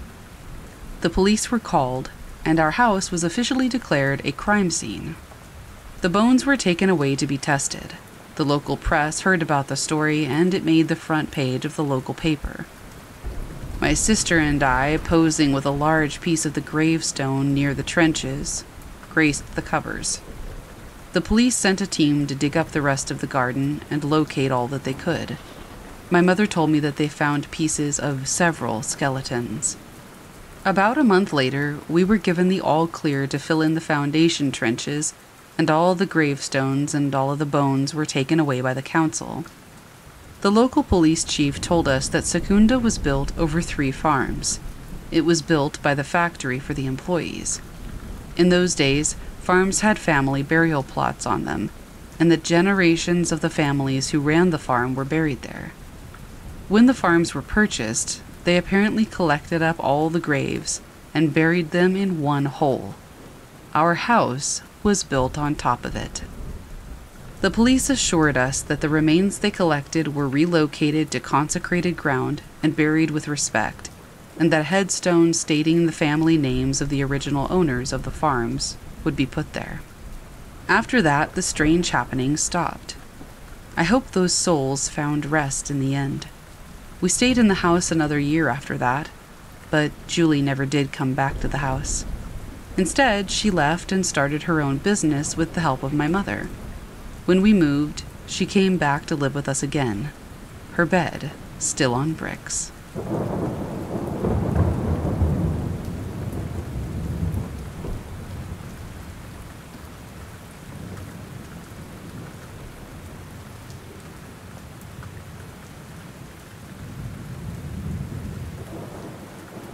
Entities in the house.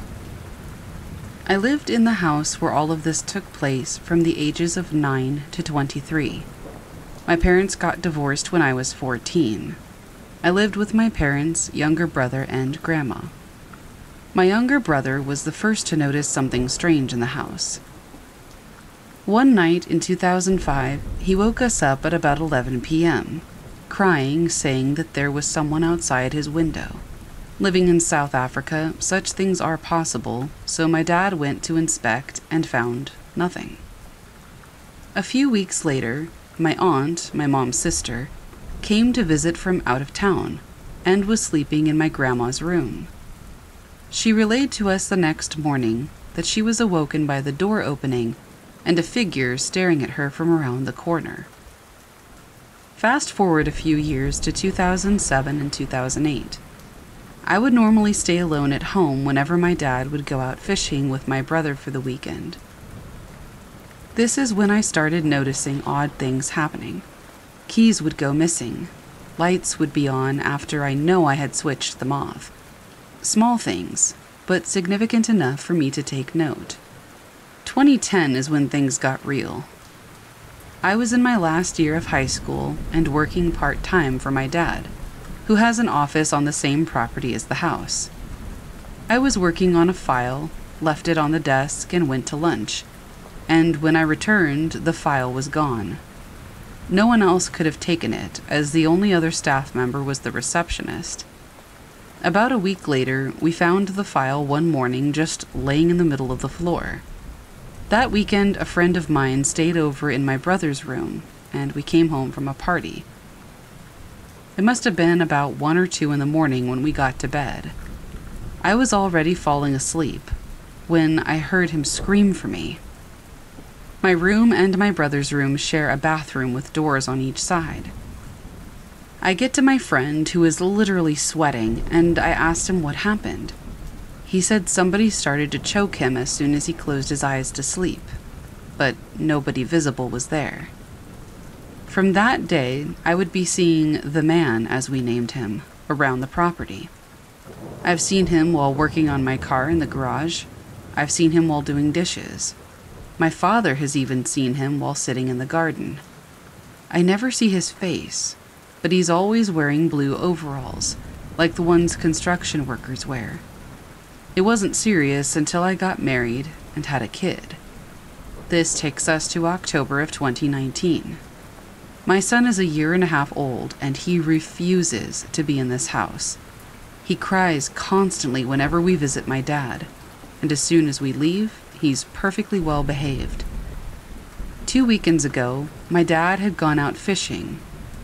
My brother wasn't around. I had to come feed the cats and switch on the lights. I came in at about 7 p.m. that Saturday night, and as soon as I walked into the house, I felt a chill. Thinking nothing about it, I carried on with what I had to do. While in the kitchen, I heard heavy footsteps in the lounge and the breaking of glass.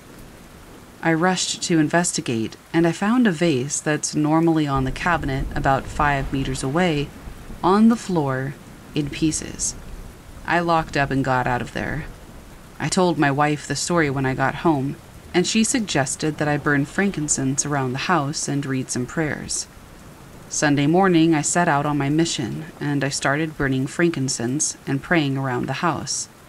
When I got to the office, I had just begun to pray when the glass sliding door shattered.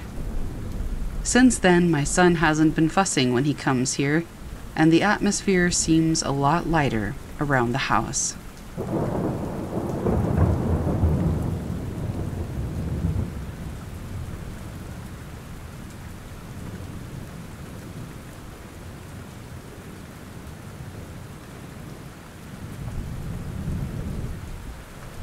I'm a game ranger in South Africa, Mpumalanga, 80 kilometers away from the nearest town, in the dense bush. I was off duty that night, the night it all happened, and I went to bed early. My room was surrounded by an electric fence, so any harmful animal wouldn't easily get to me, unless it happened to break through the fence. The area around the rooms are usually fairly safe to walk around if you keep your wits about you. I woke up at about 1 o'clock in the morning to a pup growling at my window. I had a feeling like I was being watched, so I just stayed still and quiet for about 5 minutes. I couldn't figure out why my pup was growling. Then I heard it. Directly outside my bedroom window were quick, short footsteps and what sounded like children whispering. Thinking it was some of the other staff finishing a shift late and walking past my room or pulling a prank, I told them to shut up. And they did. Or it did. But then the whispers carried on, this time closer to my window. My puppy started whining and growling and trying to climb underneath my duvet. I grabbed my .303 rifle because things in South Africa are unstable with violence, so it's never a bad thing to carry. I mustered up the courage to yell at these jerks playing a prank outside my window. I quickly opened the blinds to catch them off guard. But I didn't see any people or any animals for that matter. But I did see something short, entirely black, and faceless. A figure that immediately ran away at an unnatural pace. Each step was like a 3-meter glide to the next. The hair on my neck stood right up, and tears started to well up. By now, my puppy was aggressively barking at the front glass door to where this thing ran and started howling. I had no idea what had just happened, and I wasn't about to be a sitting duck. So I went outside with my .303 and searched the immediate area outside my window. There was nothing. No footprints, no dark figure, just nothing. But the next day, I did find random bird feathers bunched up with some twigs with what looked like hair under the tree outside my window. I spoke with one staff member, an African guy who I got along with the most, and I explained what happened. Turns out, the locals that night stayed indoors because they knew it was the night where the witch doctors were calling out demons to do their deeds. This particular one was sent to whisper black tongues outside of my window, whatever that is, for who knows what. Apparently it's some kind of spell to get me to leave the area. My buddy told me that I was lucky it ran away and didn't attack me when I went outside. I guess what was supposed to happen was that the thing was supposed to light a fire of the feathers and twigs and hair, and that would be their sacrifice kind of thing for their spell. Who knows? And somehow I interrupted it. I never did validate any of this, it was just what I was told. I said, "Thanks for that information, I feel so much better." There's a lot more weird things that happened to me out there, but that one was definitely the scariest.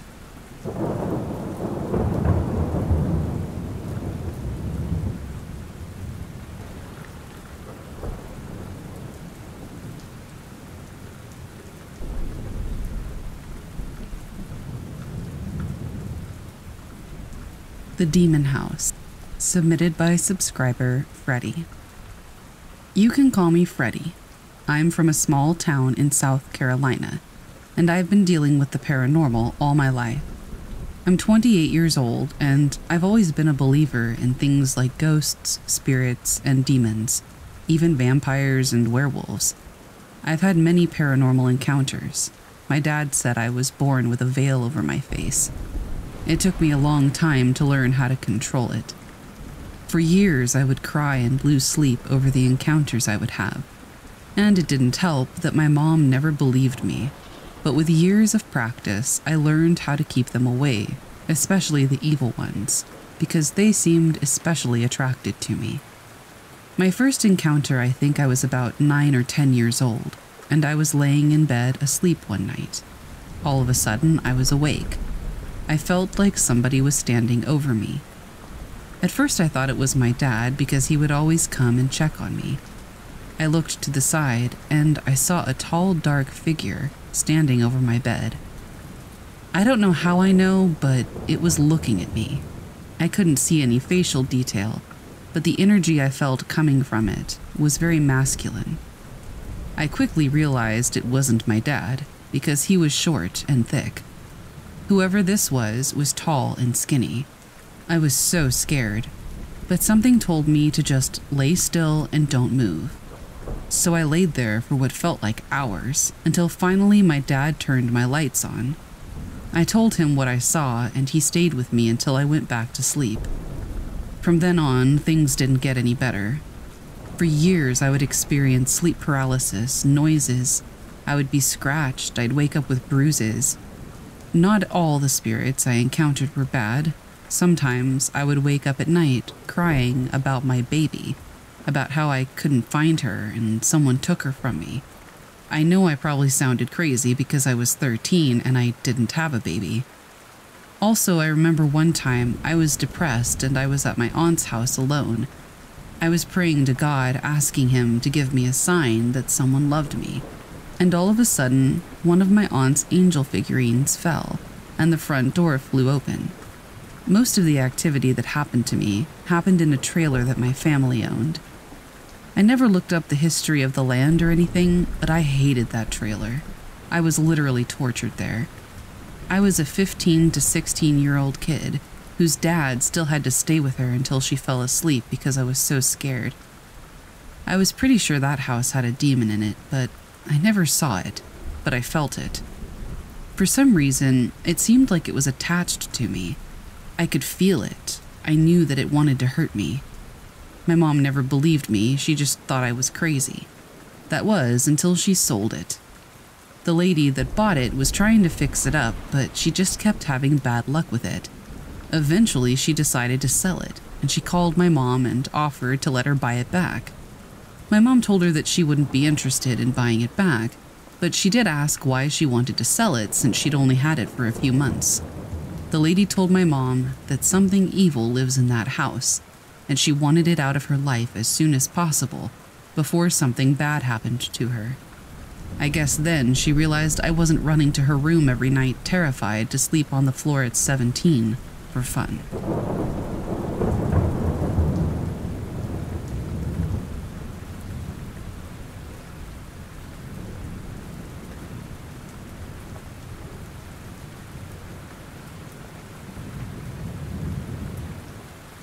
Our next story comes from Moonfire. I have so many, but I'll submit my experiences one at a time. I'll start with the basement apartment in 1992. I hate it when landlords or realtors don't tell you that a place is haunted.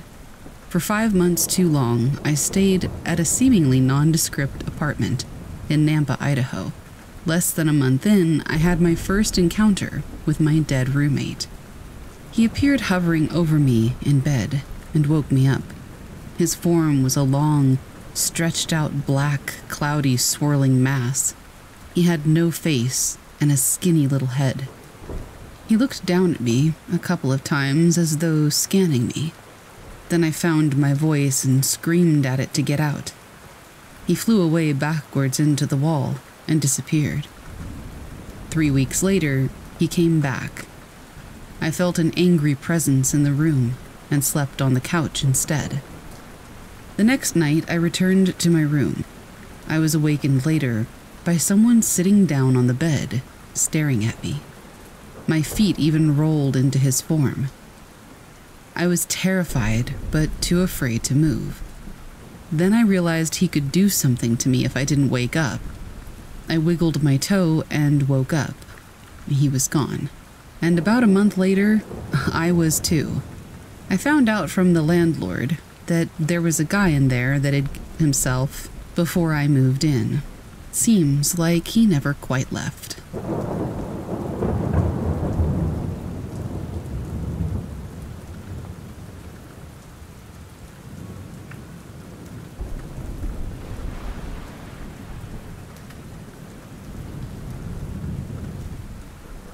So, a little backstory.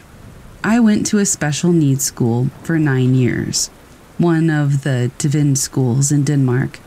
The buildings are over 130 years old, and they have a lot of history, including being a tuberculosis treatment center. The basement was where all the creative things were, like paint and stonecutter tools, the library, and some other things.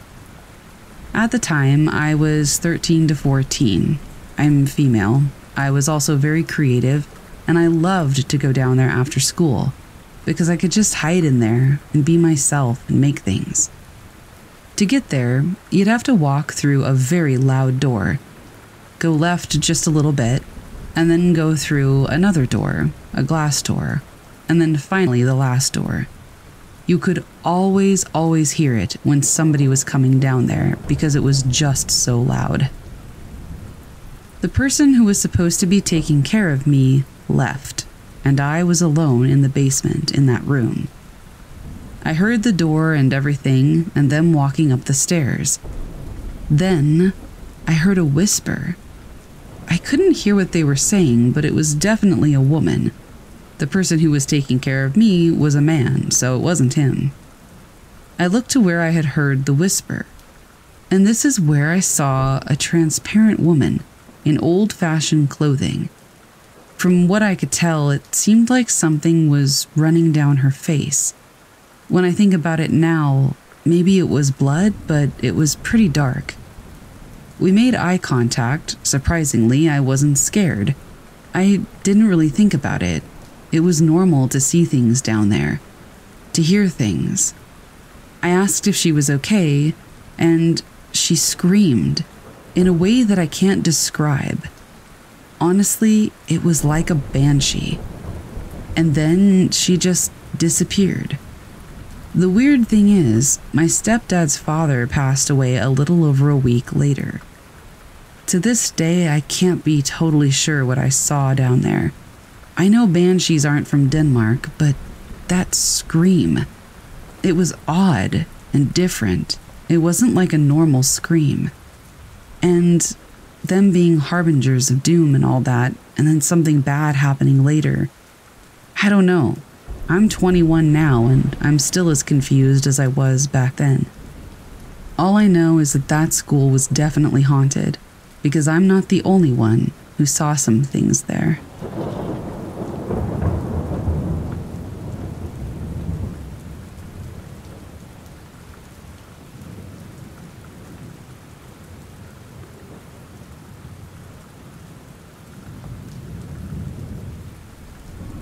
During my childhood, I had family who lived in Soddy Daisy, near Chattanooga, Tennessee. One of them told me a story of how, as a girl in the 1930s, she had seen the famed black track ghost. When I asked her about it, she told me the story. In the early part of the last century, a beautiful young lady was forced to choose between the pampered life of a well-to-do daughter in Chattanooga and the dirty, boring life at a Soddy Daisy coal mine. She is known as a black track ghost, which is so named based on the scattered coal that's found over the train tracks in the area of the mines. The young lady, who was the daughter of a local Chattanooga doctor, decided to marry a handsome clerk at the Soddy Daisy mining office. Outraged at the mismatch, the irate doctor disinherited his headstrong daughter.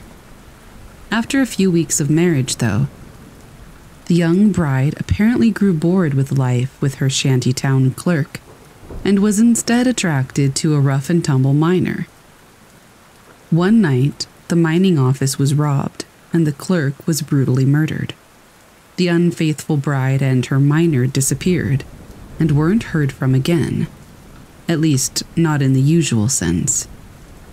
Sometime later, the body of a young, unidentified woman was discovered in a lake in an adjacent county, apparently the victim of murder herself.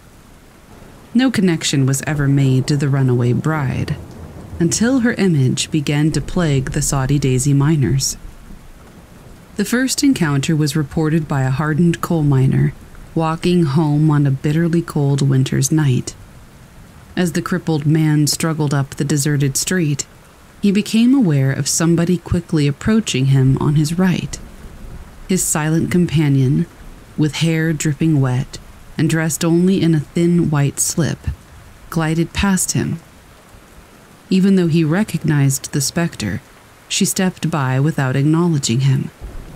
The miner was mesmerized, noting that his breath was like a fog in the cold, dark night, while her rigid lips emitted nothing. The black track ghost visits became a common occurrence in Soddy Daisy.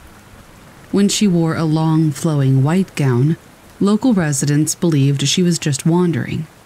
But if she appeared in her gray slip, which was apparently her death shroud, she foretold doom. If she stood outside somebody's window, a fatal tragedy would befall the unfortunate homeowner. Although the black track ghost is best known in Soddy Daisy, her spirit continued to echo her desire to exist in two worlds. Her father's home was near Walden's, the old Civil War hospital, located near East 8th Street and what is now Martin Luther King Boulevard. The friend that I knew said that she lived in that area as a little girl. The child witnessed the black track ghost many times as she stood and looked sadly into a nearby doctor's home. When the little girl spoke of it, she was slapped and told not to tell lies, but she said that she was only telling the truth. She was just observing the sad shade of a woman who was visiting the comfort and luxury of her father's domain with the knowledge that she could never return home again. Another haunting that went hand in hand with this and occurred simultaneously happened to those living near the coal mining town. They experienced something unique.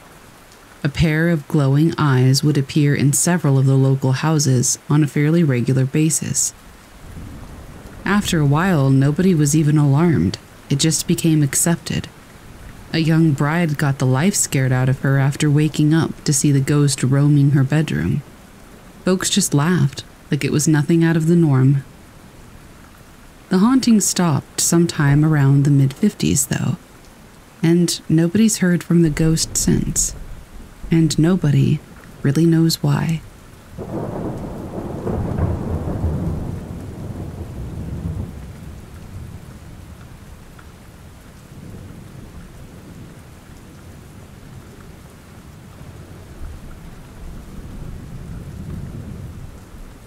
Last January, I was between jobs, and I had just recently had a daughter, who was at the time about 5 months old. My husband had been working through my pregnancy but lost his job. We were living at my mom's house. I have an education in psychology and some experience as a counselor, so I was looking for the best I could get. But the best I could find right away was a job working as a paraprofessional in the special education department of an elementary school in a nearby suburb. The position was unique to the virus times, being that they needed someone to just sit around in the computer room while the kiddos did speech therapy over Zoom. Don't get me started on how terrible virtual speech therapy is, but anyway, my job was to just walk around the school back and forth between classrooms and the computer room, picking up kids, taking them to the Zoom room, sitting there for 30 minutes to an hour depending on the kid, taking them back, picking up the next batch. I was overqualified, we'll say. Some days of the week were scheduled tightly, and other days of the week I routinely had just 2 appointments. The school was a ginormous horseshoe shape, housing 700 elementary school children. I was located all the way at the far back on one side of the pre-K wing. It could take 15 minutes to walk all the way across the building and back when the kids I was picking up were in the older grades. Every day I would make this walk. In the middle of the school, across from the front office, I would always notice, and try to ignore, this strange rag doll with construction paper over its face, showcased in a display case. No bad vibes from it, but it just seemed out of place and random. It was there the entire 5 months that I worked there, never changing or having anything added to the case. Onward. Well, weird things happened in the computer room where I worked. The doors in the school use a key to lock from both the inside and outside. The doors do not lock automatically. You absolutely 100% have to manually lock them with a key. We are technically supposed to lock rooms when we leave them empty throughout the day, but no one ever did. So I just left my door unlocked when I went to get the kids. I would go get a kid in pre-K, so they'd literally be like 2 classrooms away, less than a minute to pick them up and walk back. My door would be locked by the time I returned. Sometimes I would be gone longer, but sometimes that's all it would take, just 60 seconds. I messed around with the door in my free time, trying to figure out how it was locking. The only conclusion I could come up with was that somebody was manually locking it when I was gone. I asked the janitor, because he was always around, and he said no, he'd never done it. I asked if it could lock itself, and he said no, it's not possible. So I came to the conclusion that somebody was messing with me, trying to teach me a lesson for not locking my door or something, passive-aggressively. Well, I don't play that, so I texted my boss, the vice principal, and I asked her to come talk to me when she had some time. I explained the situation to her, and she said that she was sure that nobody would ever do something like that. She also said she would have maintenance look at the door. That was the end of it. I come back after the weekend, and the door is broken, like off-kilter on the hinges so it won't even shut all the way. I guess locking on its own won't be a problem anymore. The school did have security cameras in the halls. I wonder if they had any video of me pushing the doorknob down to check that it was unlocked before walking off, returning and having it being locked.